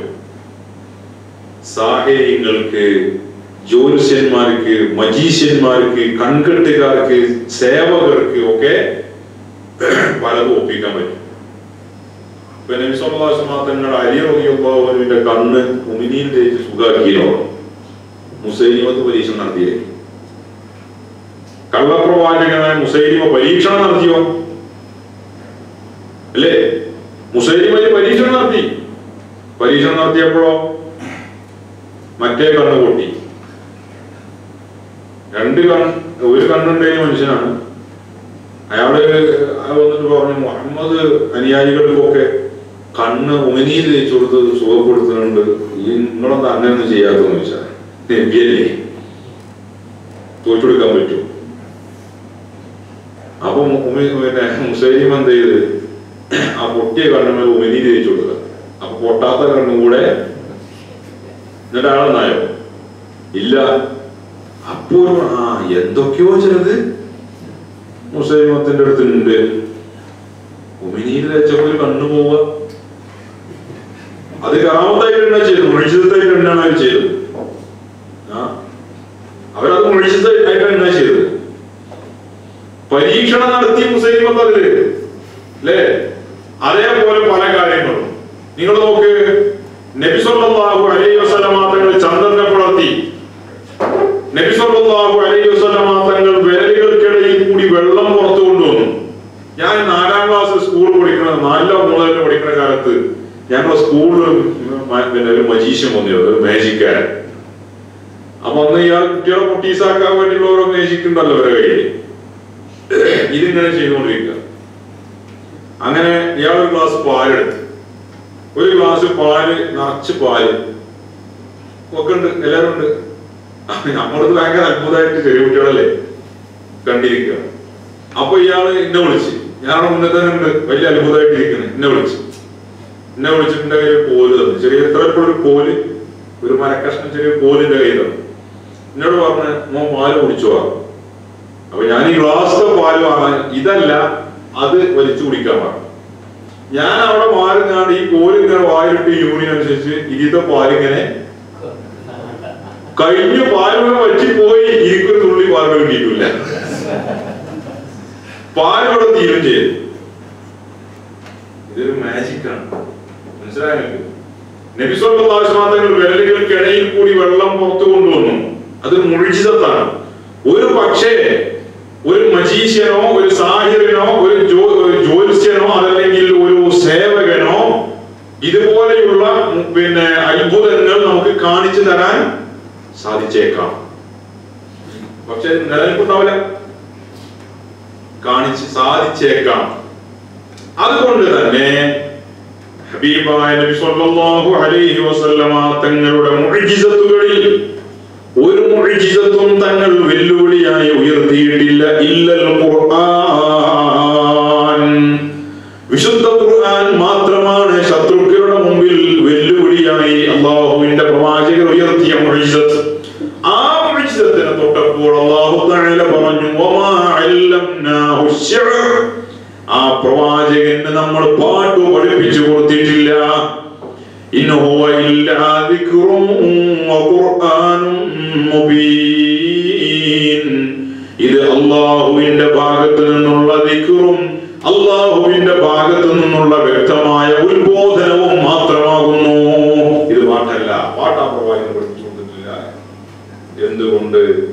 ഇതാണ് വെല്ലുവിളിക്ക് വേണ്ടി ഉയർത്തിയത്. നിങ്ങളോ والله هو الذي خلق السماوات والأرض في 6 أيام وكان عرشه على الماء ليبلوكم أيكم أحسن عملا ولئن قلت إنكم مبعوثون من بعد الموت ليقولن الذين كفروا إن هذا إلا سحر مبين.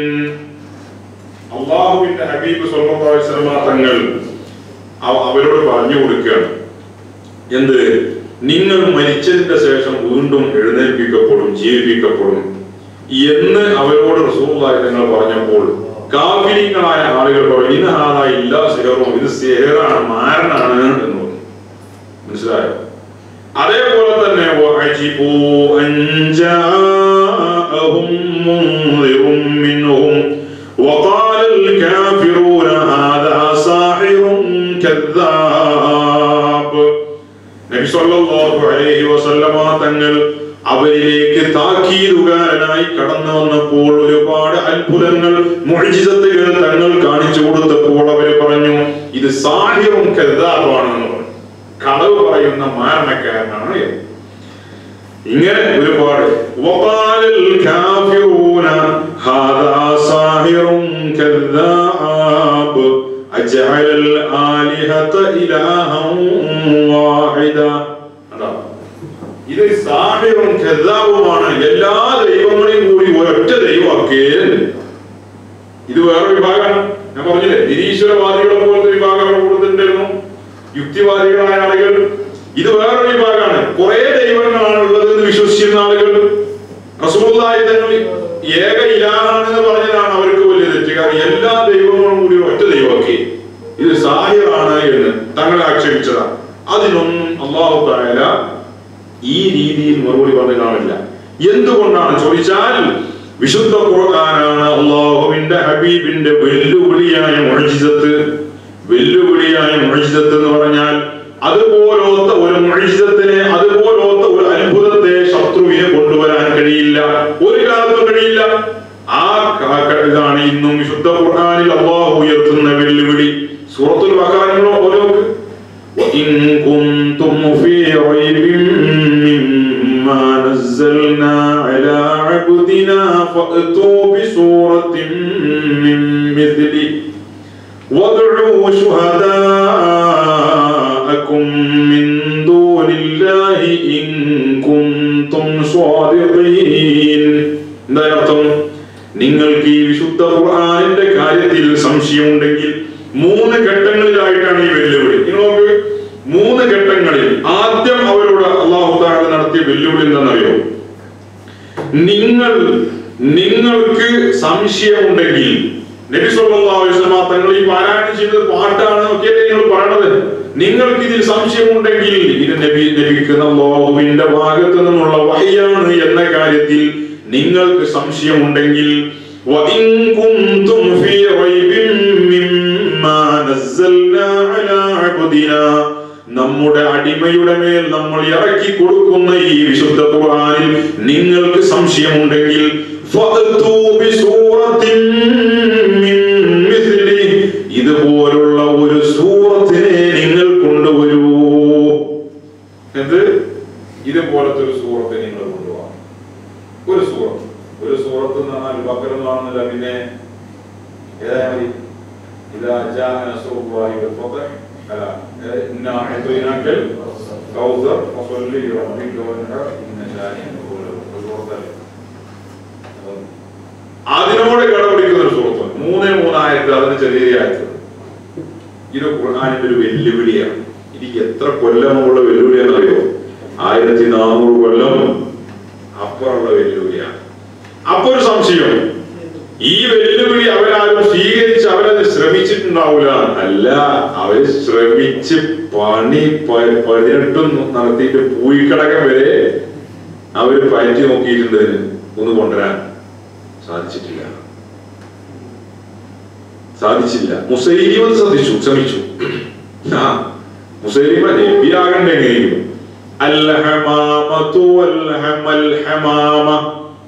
മുസൈലിമന്റെ ആയത്തുകളാണൊക്കെ. മുസൈലിമന്റെ ആയത്തുകൾ കംപ്ലീറ്റ് സെക്സ്വൽ ആയത്തുകളാണ്. ആളുകൾ തന്നെ മുസൈലിമന്റെ ആൾക്കാരത് കേട്ട് ചിരിക്കാൻ തുടങ്ങി. അതിന് മുസൈലിമ ഖുർആൻ ഉണ്ടാക്കിയ പരിപാടി തൽക്കാലം നിർത്തിവെക്കുക ചെയ്തു.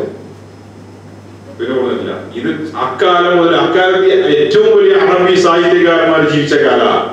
ശ്രമിച്ചു, അവര് ഒരുപാട് ശ്രമിച്ചു, കൊണ്ടുവരാൻ പറ്റിയില്ല. ഇപ്പൊ ശ്രമിക്കണില്ലേ? ഈ വെല്ലുവിളി ഇപ്പോഴും ഇല്ലേ? ഉണ്ടല്ലോ. നാളെ കൊണ്ടിരിക്കും. നാളെ ഇതുപോലത്തെ വിശുദ്ധ ഖുർആനിന് വസ്ഫൊക്കുന്ന ആയത്തുകളായിരിക്കണം. വെറുതെ അതിന്റെ അറബി പറയുന്നതായ പോരാ. പിന്നെ ഖുർആനിന്റെ ചില നിയമങ്ങളുണ്ട്, ആ രീതിയിലായിരിക്കണം. മനസ്സിലായില്ലേ? അല്ലാതെ വെറുതെ അറബി വാചകങ്ങൾ ഉണ്ടാക്കിയിട്ടല്ല. ഖുർആനിന്റെ നിയമങ്ങൾ എന്താ? വരാൻ പോകുന്ന കാര്യങ്ങളെ കുറിച്ചും പരാമർശിക്കേണ്ടി വരും അല്ലേ?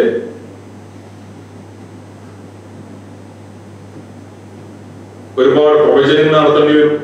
അതേപോലെ ഒരു വാക്കിൽ പല ആശയങ്ങൾ വേണ്ടി വരും. ഇതൊക്കെ ഉണ്ട്.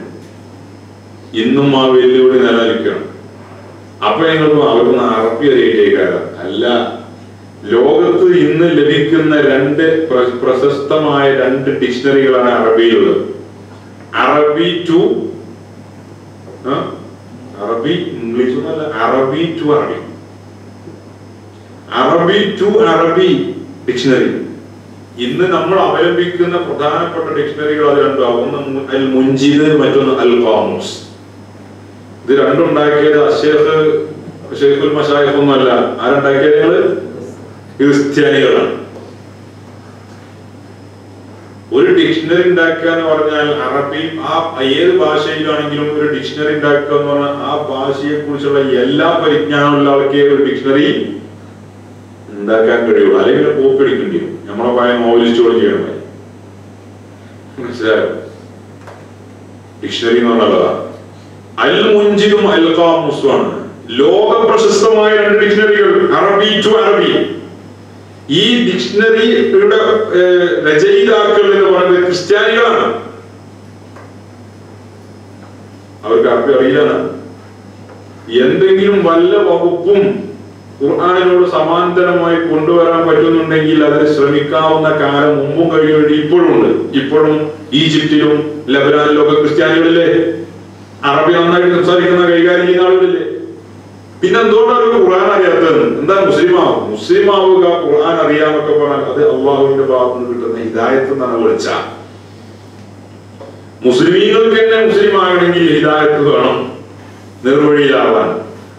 ഒരു അമുസ്ലിം ഇസ്ലാമിലേക്ക് വരാനും ഹിദായത്ത് അത് അള്ളാഹുവിന്റെ ഭാഗത്ത് നിന്ന് ലഭിക്കുന്ന ഒരു ഔദാര്യമാണ്. അതില്ലാത്ത ആളുകൾക്ക് ഹിദായത്ത് കിട്ടില്ല. ഭാഷ അറിഞ്ഞുകൊണ്ടും അറിവുള്ളതുകൊണ്ടൊന്നും ആരും ഹിദായത്തിലാവുക. അങ്ങനെയാണെങ്കിൽ ആദ്യം ഹിദായത്തിലാകേണ്ട ആളാരാ? ഇബ്ലീസാണ്. ഞാൻ പറഞ്ഞില്ലേ, ഇബ്ലീസ് ചില്ലറക്കാരനൊന്നുമല്ല. ഓനെ എല്ലാ കാര്യങ്ങളും അറിയുന്നു. വലിയ വളവിനുമല്ലേ. നൂഹ് നബി അലൈഹിസ്സലാമിന്റെ കപ്പലുണ്ടാക്കി നൂഹ് നബി അലൈഹിസ്സലാമിന്റെ ജനതയെ നശിപ്പിച്ചത് അത്രയും അവനല്ലേ. 950 കൊല്ലം ജീവിച്ചിട്ട് നൂഹ് നബി അലൈഹിസ്സലാമിന്റെ വിരലിൽ എണ്ണാവുന്ന ആളുകളാ കൂടെ ഉണ്ടായിരുന്നത്. ഈ സമയത്ത് ഇവരെന്താ ചെയ്തു? ലോകം മുഴുവൻ വെള്ളം, ആകാശത്തിന്റെ കവാടങ്ങൾ അല്ലാഹു തുറന്നു, ഭൂമിയിൽ നിന്നും ഉറവ, വെള്ളം കൊണ്ട് ഭൂമിയാകെ നിറഞ്ഞു. നൂഹ് നബിന്റെ മോനെ ആ സമയത്ത് നൂഹ് നബി വിളിച്ചു വെള്ളത്തിൽ മുങ്ങിത്താനാണ്. അപ്പൊ എന്താ പറഞ്ഞത്? സആവി ഇലാ ജബലി യഅസുമുനി മിനൽ മാ. ഞാൻ ആ കാണുന്ന മലയിലേക്ക് നീന്തും, അവിടെ ഞാൻ രക്ഷപ്പെട്ടോളാം. ആ സമയത്ത് ഒരു പോലെ മനസ്സിലാ. നിങ്ങൾ കേൾക്കണം, ഇബ്ലീസ് എന്താ ചെയ്തത്? ഏറ്റവും ആ അവസാനം ആ കപ്പലിൽ കയറിയ ജീവിയതാ പറഞ്ഞാണ്. ആരാ? ആ കഴുത സാഹിബ് ഞാൻ പറഞ്ഞിരുന്നു, മറന്ന സൗലിന്നാണ് തോന്നുന്നത് പറഞ്ഞത് അല്ല. ആ ബർദുവേദ കഴുതയാണ് അവസാനം ആദ്യം കയറിയതോ. അത് ഭയങ്കരമായിട്ട് ശ്രദ്ധിക്കുന്നുണ്ടല്ലോ. ക്വിസ് മത്സരത്തിന് ചോദ്യം വന്നാ എഴുതാം. ആദ്യം കയറിയത് തത്തയാണ്. അല്ലേ? തത്തയാണ്. എല്ലാ ജീവികളിലും കൊണ്ട് അണകളൊക്കെ എത്തിയില്ലേ? അവസാനം കയറിയത് കഴുതയാണ്. അതിന് ആ സ്വഭാവം ഉണ്ടല്ലോ. കഴുതന്റെ വാലിലാണ് ആര് കയറിയത്? കഴുതന്റെ വാലിലായിരുന്നു ഇബിലീസ് ഉണ്ടായിരുന്നതാണ്. എന്ന് പറഞ്ഞാൽ ഏറ്റവും അവസാനം ഇനി രക്ഷയില്ല എന്ന് ബോധ്യപ്പെട്ട ഇബിലീസിന് മനസ്സിലായി ഇനി ഇവിടെ രക്ഷപ്പെടണമെങ്കിൽ ഇതിൽ കയറിയേ പറ്റൂന്ന്. അവനറിയാം, കാര്യങ്ങൾ അവനറിയാം. ഇവിടെ എന്താ ഉണ്ടാകുക എന്ന് അവനറിയാം. അറിഞ്ഞിട്ടെന്ന് തോന്നാൻ അവനെന്താ ഹിദായത്തിലായോ? ഇല്ലല്ലോ. ഹിദായത്ത് അത് അല്ലാഹു തആല കൊടുക്കുക തന്നെ വേണം. അല്ലാഹു തആല നമുക്ക് ഹിദായത്ത് ഉറപ്പിച്ചു തരട്ടെ. എപ്പോഴും ദ്വാരക്കേണ്ട കാര്യമാണ്. അപ്പോ അറബി അറിയാത്തത് കൊണ്ടും അവർ ശ്രമിക്കാത്തത് കൊണ്ടുമൊന്നുമല്ല, ഇന്നും നിലനിൽക്കുന്ന വെല്ലുവിളിയാണ്. അതേപോലെ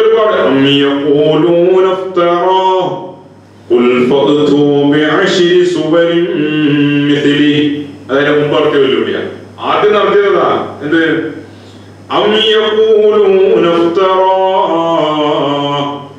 ഇത് കറ്റുകെട്ടി ഉണ്ടാക്കിയതാണ് എന്നാണോ നിങ്ങൾ പറയുന്നത്? എങ്കിൽ നബിയെ അവരോട് താങ്കൾ ചോദിക്കുക,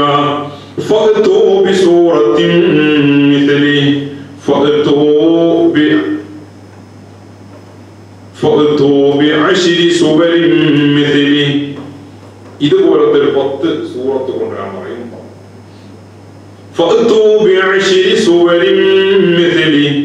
ഇതുപോലുള്ള 10 സൂറത്തുകൾ കൊണ്ടുവരാൻ അവരോട് പറയൂ. മുഫ്തറയാത്ത്, അവർ കെട്ടിയുണ്ടാക്കട്ടെ. ഇത് കെട്ടി ഉണ്ടാക്കിയതാണ്. പാട്ട് കെട്ടിയുണ്ടാക്കുന്നത് പോലെ കെട്ടിയുണ്ടാക്കിയതാണെന്നാണോ പറഞ്ഞത്? എങ്കിൽ അവർ കെട്ടിയുണ്ടാക്കട്ടെ.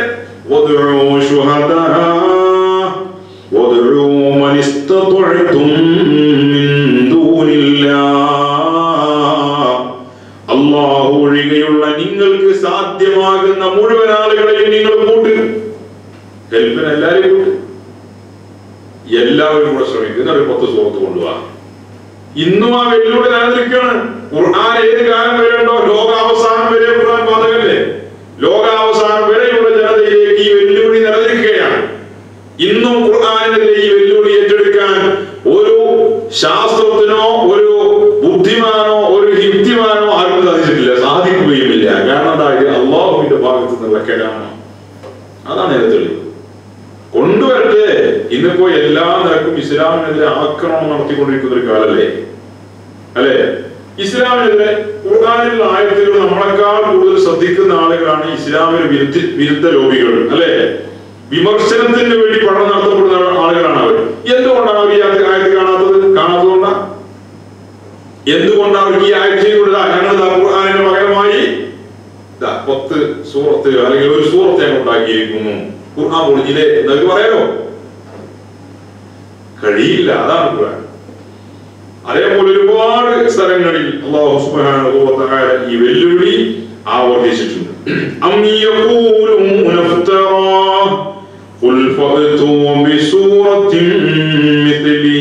ഒരു സൂറത്ത് അവർ കൊണ്ടുവരട്ടെ. അവരതിന് അശക്തരാണ്, അവർക്കതിന് സാധിക്കുകയില്ല എന്ന്. വേറൊരു സ്ഥലത്ത് അല്ലാഹു തആല പറയുന്നുണ്ട്, മനുഷ്യരും ജിന്നുകളും എല്ലാവരും കൂടി ഒരുമിച്ച് കൂടിയാലും എന്താ?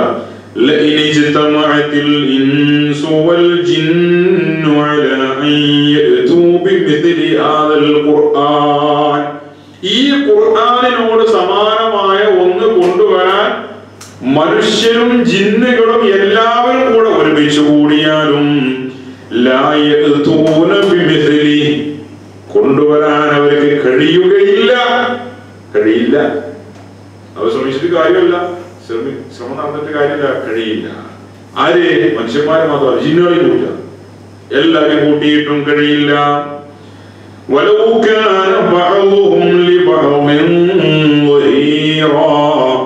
അവർ ചിലർ മറ്റു ചിലർക്ക് സഹായികളായി കൊള്ളട്ടെ. മലക്കുകളും മനുഷ്യരും ജിന്നുകളും എല്ലാം കൂടെ കൂടിയിട്ട് പരസ്പരം ചർച്ച ചെയ്ത് ഇരുന്ന് അങ്ങോട്ടും ഇങ്ങോട്ടും സഹകരിച്ചൊക്കെ ചെയ്യട്ടെ, എന്നിട്ട് കൊണ്ടുവരട്ടെ. ഒരു സൂറ കഴിയില്ല. അത് വിശുദ്ധ ഖുർആൻ എന്നത് അള്ളാഹുവിന്റെ കലാമാണ് എന്നതിന്റെ ഏറ്റവും വലിയത്. ഈ വെല്ലുവിളി, ഇതുപോലത്തെ ഒരു വെല്ലുവിളി വേറെ ഒരു മുഅ്ജിസത്തിനും റസൂലുള്ളാഹി സ്വല്ലല്ലാഹു അലൈഹി വസല്ലം തങ്ങളിലൂടെ നടത്തിയിട്ടില്ല. നിങ്ങൾ ആരെങ്കിലും ചന്ദ്രനോട് പുറപ്പാക്കൂ ഇല്ല. വേലുകൾക്കിടയിൽ കൂടെ വെള്ളം പുറത്തെടുക്കൂ ഇല്ല. അങ്ങനെ വെല്ലുവിളിയില്ല. മൃഗങ്ങളോട് നിങ്ങൾ സംസാരിക്കൂ, അങ്ങനെ വെല്ലുവിളിയില്ല. ഇതാ വെല്ലുവിളി. ഖുർആനാണ് നബി സല്ലല്ലാഹു അലൈഹി വസല്ലം തങ്ങളുടെ മുഅ്ജിസത്തുകളിൽ ലോകാവസാനം വരെയുള്ള മുഴുവൻ ആളുകളോടും ഇസ്ലാമിന്റെ ശത്രുക്കളോടുമുള്ള വെല്ലുവിളിയായ മുഅ്ജിസത്ത് വിശുദ്ധ ഖുർആൻ മാത്രമാണ്. അതുകൊണ്ടാണ് ഖുർആൻ കവിതയാണ്, പാട്ടാണ് എന്നവർ പറഞ്ഞപ്പോൾ പാട്ട് ആ നബിക്ക് നാം പഠിപ്പിച്ചിട്ടില്ല. പാട്ട് പഠിക്കുക എന്നത് പ്രവാചകനോട് യോജിച്ചതുമല്ല.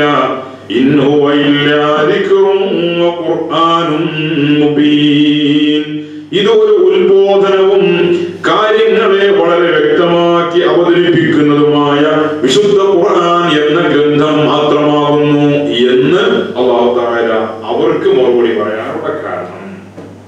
ഇനി لينذر من كان حيا ويحق القول على الكافرين. ആർക്കാണ് വിശുദ്ധ ഖുർആൻ? لينذر من كان حيا ويحق القول على الكافرين. ആയത്ത് ഒന്ന് വിശദീകരിക്കേണ്ടതാണ്. അത് ഇൻഷാ അല്ലാഹ് നമുക്ക് അടുത്ത ക്ലാസ്സിൽ പറയാം. ജീവിച്ചിരിക്കുന്ന ആളുകൾക്കാണ്, ജീവനുള്ള ആളുകൾക്കാണ് വിശുദ്ധ ഖുർആൻ. ജീവനുള്ള ആളുകൾക്കാണ് വിശുദ്ധ ഖുർആൻ എന്ന് അല്ലേ? ഈ ആയത്തിനെ കുറിച്ച് വിശദീകരിച്ച് പറയണം. അത് അടുത്ത ക്ലാസ്സിലാക്കാം. ഈ അടുത്തല്ല, തൊട്ടടുത്ത ക്ലാസ്സിൽ ഇൻഷാ അല്ലാഹ്. അടുത്ത ക്ലാസ്സിൽ നമുക്ക് ആശൂറ താസ്വാഹുമായി ബന്ധപ്പെട്ട വിഷയങ്ങളെ കുറിച്ചാണ്. അല്ലാഹു സുബ്ഹാനഹു വ തആല നമ്മൾ പറഞ്ഞതും കേട്ടതും നമ്മിൽ നിന്ന് ഖബൂൽ ചെയ്യട്ടെ. നാഫിയായ ഇൽമും ഈമാനും തഖ്വയും അല്ലാഹു നമുക്കും അതിലേക്കും വർദ്ധിപ്പിച്ചു തരട്ടെ.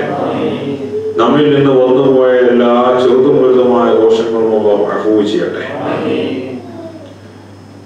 ഒരുപാട് ആളുകൾ പല സമയങ്ങളിലായി ദുആ ചെയ്യാൻ പറഞ്ഞ ആളുകളുണ്ട് പല കാര്യങ്ങൾക്കും വേണ്ടി. അല്ലാഹു തആല നമ്മുടെ ഈ മജ്ലിസിനെ ദുആക്ക് ഇജാബത്തുള്ള മജ്ലിസായി സ്വീകരിക്കട്ടെ. ഒരു 3 സ്വലാത്ത് എല്ലാവരും ഒരുമിച്ച് ചൊല്ലുക. അതിനുശേഷം നമുക്ക് ദ്വാരനെ പിരിയാം. പറ്റുന്ന ആൾക്കാർ നീട്ടിക്കണം, നല്ലതേക്കാം. ആശ്വാസമുണ്ട്, നിർബന്ധമില്ല. പറ്റുന്ന ആൾക്കാർ, കുട്ടുകാലവേദനയുള്ള ആൾക്കാർ, ബുദ്ധിമുട്ടുള്ള ആൾക്കാരൊക്കെ അവിടെ ഇരിക്കുക. اللهم صل على سيدنا محمد وعلى آله وصحبه وسلم. اللهم صل على سيدنا محمد وعلى آله وصحبه وسلم. اللهم صل على سيدنا محمد وعلى آله وصحبه وسلم. الحمد لله رب العالمين. اللهم صل على سيدنا محمد وعلى آل سيدنا محمد. اللهم صل صلاة كاملة وسلم سلاما تاما على سيدنا محمد الذي تنحل به العقد وتنفرج به الكرب وتقضى به الحوائج وتنال به الرغائب وحسن الخواتم ويستسقى الغمام بوجهه الكريم وعلى آله وصحبه في كل لمحة ونفس بعدد كل معلوم لك. أرحم الراحمين يا الملك الجبار يا الله. ഞങ്ങൾ പറഞ്ഞതും കേട്ടതും ഈ മജ്ലിസും നീ സ്വീകരിക്കണേ റഹ്മാനേ.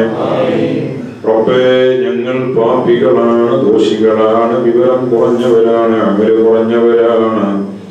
നിന്റെ മഹവായ ഫضല് കൊണ്ട്, ആദരവായ മുത്ത് നബിയുടെ ബറക്കത്ത് കൊണ്ട് നിന്റെ മഗ്ഫിറത്തും നിന്റെ റഹ്മത്തും ഞങ്ങൾക്ക് വിശാലമാക്കണേ അല്ലാഹ്. റഹ്മാനെ ഞങ്ങളുടെ ജീവിതത്തിൽ വന്നുപോയ സകല അപരാധങ്ങളും നീ അഫൂ ചെയ്യണേ അല്ലാഹ്. ഞങ്ങളുടെ മാതാപിതാക്കളോട് പൊറുക്കണേ അല്ലാഹ്. ഞങ്ങളുടെ ജ്യേഷ്ഠാനുജന്മാർ, ഭാര്യ, സന്താനങ്ങൾ, ദുആ വസിയ്യത്ത് ചെയ്തവർ, ഞങ്ങളുടെ മശായിഖന്മാര്, ഉസ്താദുമാര്, റഹ്മാനെ ഞങ്ങൾക്ക് ഭക്ഷണം നൽകിയിരുന്നവർ, ഞങ്ങളെ സഹായിച്ചിരുന്നവർ, സ്നേഹിച്ചിരുന്നവർ, ഞങ്ങളുമായി ബന്ധപ്പെട്ട മുഴുവൻ ആളുകൾക്കും നീ മഗ്ഫിറത്ത് ചെയ്യണേ അല്ലാഹ്. നിന്റെ റഹ്മത്ത് ഞങ്ങൾക്ക് വിശാലമാക്കണേ അല്ലാഹ്. റബ്ബേ ഞങ്ങൾ ദോഷികളായ അവസ്ഥയിലുള്ള മൗത്തിനെ തൊട്ട് കാക്കണേ അല്ലാഹ്.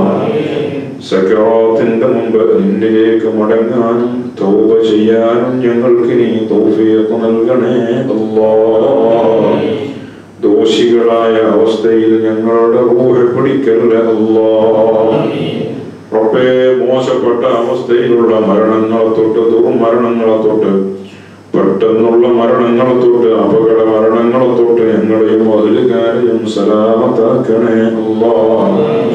റബ്ബേ മരണം ഖൈറാകുമ്പോൾ ലാ ഇലാഹ ഇല്ലല്ലാഹ് എന്ന കലിമത്ത് തൗഹീദ് ഉറക്കെ ചൊല്ലി ഖൈറായ ദിവസം, ഖൈറായ സമയം, ഖൈറിന്റെ അഹ്ലുകാരുടെ ഇടയിൽ കടന്ന് മലായികത്തിന്റെ സന്തോഷ വാർത്ത കേട്ട് സുന്ദരമായ മൗത്ത് കൊണ്ട് ഞങ്ങളെ നീ അനുഗ്രഹിക്കണേ അല്ലാഹ്. ഹുസ്നുൽ ഖാതിമത്ത് കൊണ്ട് ഞങ്ങളെ നീ അനുഗ്രഹിക്കണേ അല്ലാഹ്. സൂഉൽ ഖാതിമത്തിനെ തൊട്ട് കാക്കണേ അല്ലാഹ്. സൂഉൽ ഖാതിമത്തിന്റെ കാരണങ്ങളെ തൊട്ട് കാക്കണേ അല്ലാഹ്. റബ്ബേ ഞങ്ങളുടെയും ഞങ്ങളിൽ നിന്ന് മരിച്ചുപോയവരുടെയും ഖബറുകളെ നീ സ്വർഗമാക്കണേ അല്ലാഹ്. ബർസഖിന്റെ അദാബിനെ തൊട്ട് കാക്കണേ അല്ലാഹ്.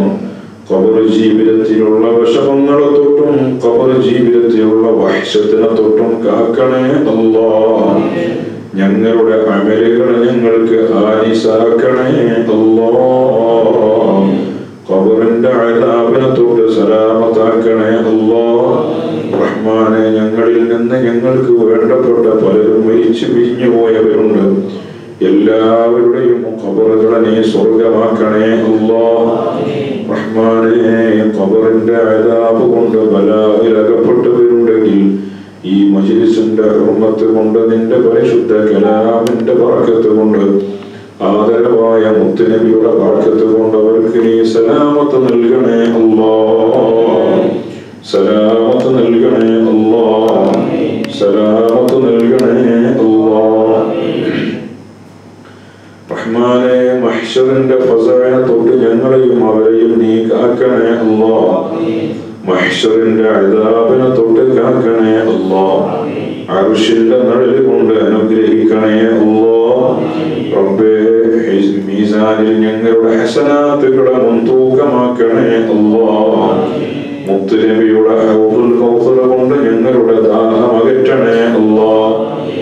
റസൂലുള്ളാഹി തങ്ങളുടെ ശഫാഅത്ത് കൊണ്ട് ഞങ്ങളെ നീ സലാമത്താക്ക് അല്ലാഹ്.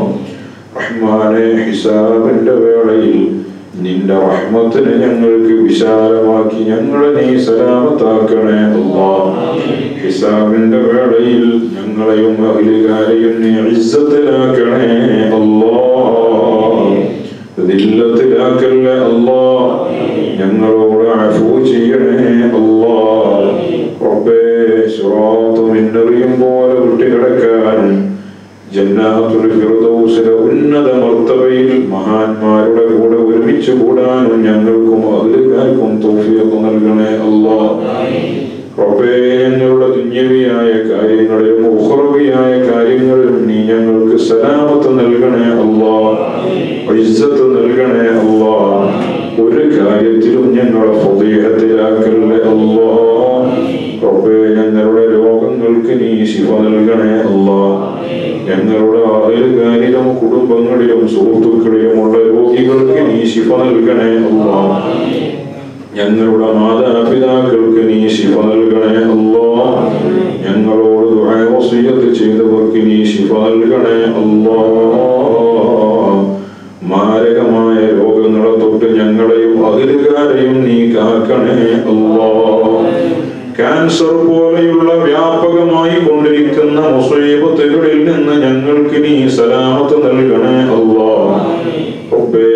പല പാവപ്പെട്ട സാമ്പത്തിക പ്രതിസന്ധി അനുഭവിക്കുന്ന പല കുടുംബങ്ങളിലും ക്യാൻസർ എന്ന മഹാമാരി കടന്നു വരികയും അതിന്റെ പേരിൽ ചികിത്സിച്ച് കടം വാങ്ങി ചികിത്സിച്ച് പുരയും പുരയിടവും ഒക്കെ വിൽക്കേണ്ടി വന്ന ഒരുപാട് സാധുക്കളുണ്ട് റഹ്മാനെ.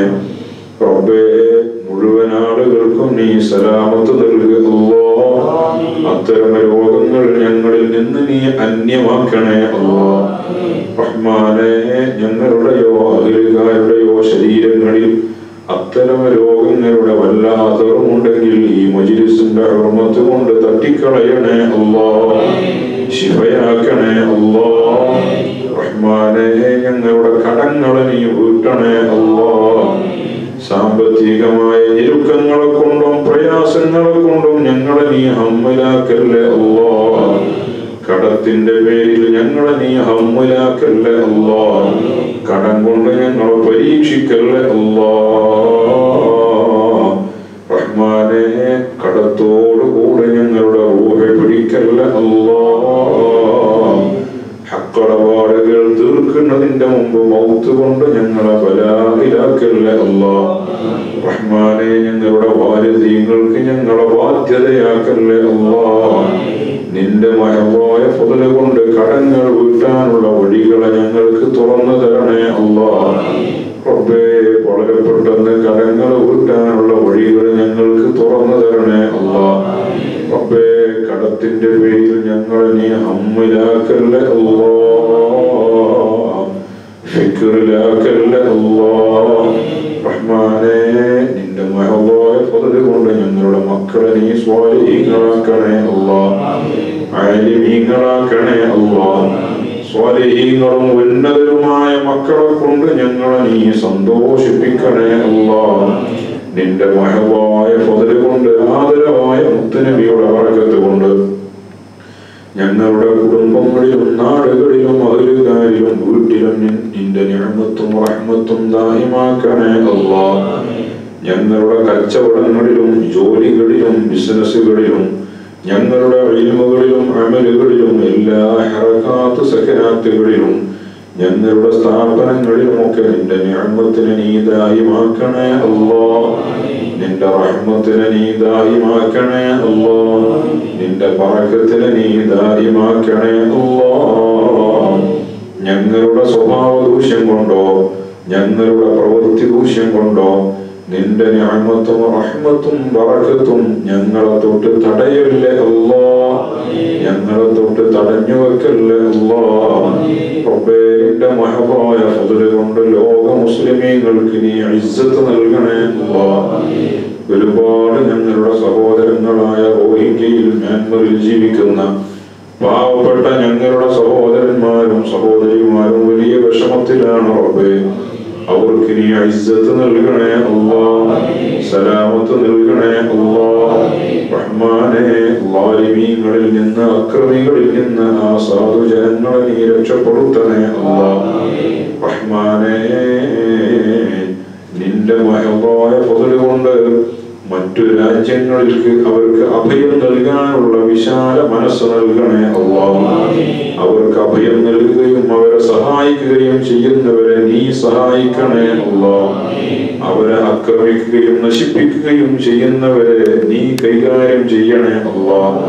റഹ്മാനെ, ജീവിക്കൽ ഖൈറാകുന്ന കാലം മുഴുവൻ നിന്റെ ദീനിന്റെയും ഇൽമിന്റെയും ഖിദ്മത്തിനായി ഇസ്സത്തോടെ ജീവിച്ച് മരിക്കൽ ഖൈറാകുമ്പോൾ ലാ ഇലാഹ ഇല്ലല്ലാഹ് എന്ന കലിമത്തു തൗഹീദോടെ ഞങ്ങളുടെയും അഹ്ലുകാരുടെയും അവസാന ശ്വാസങ്ങളെ നീ അവസാനിപ്പിക്കണേ അല്ലാഹ്. ربنا آتنا في الدنيا حسنة وفي الآخرة حسنة وقنا عذاب النار. آمين برحمتك يا أرحم الراحمين. وبفضل صلى الله على محمد صلى الله عليه وسلم. صلى الله على محمد صلى الله عليه وسلم. اللهم صل على محمد يا اللهم صل عليه وسلم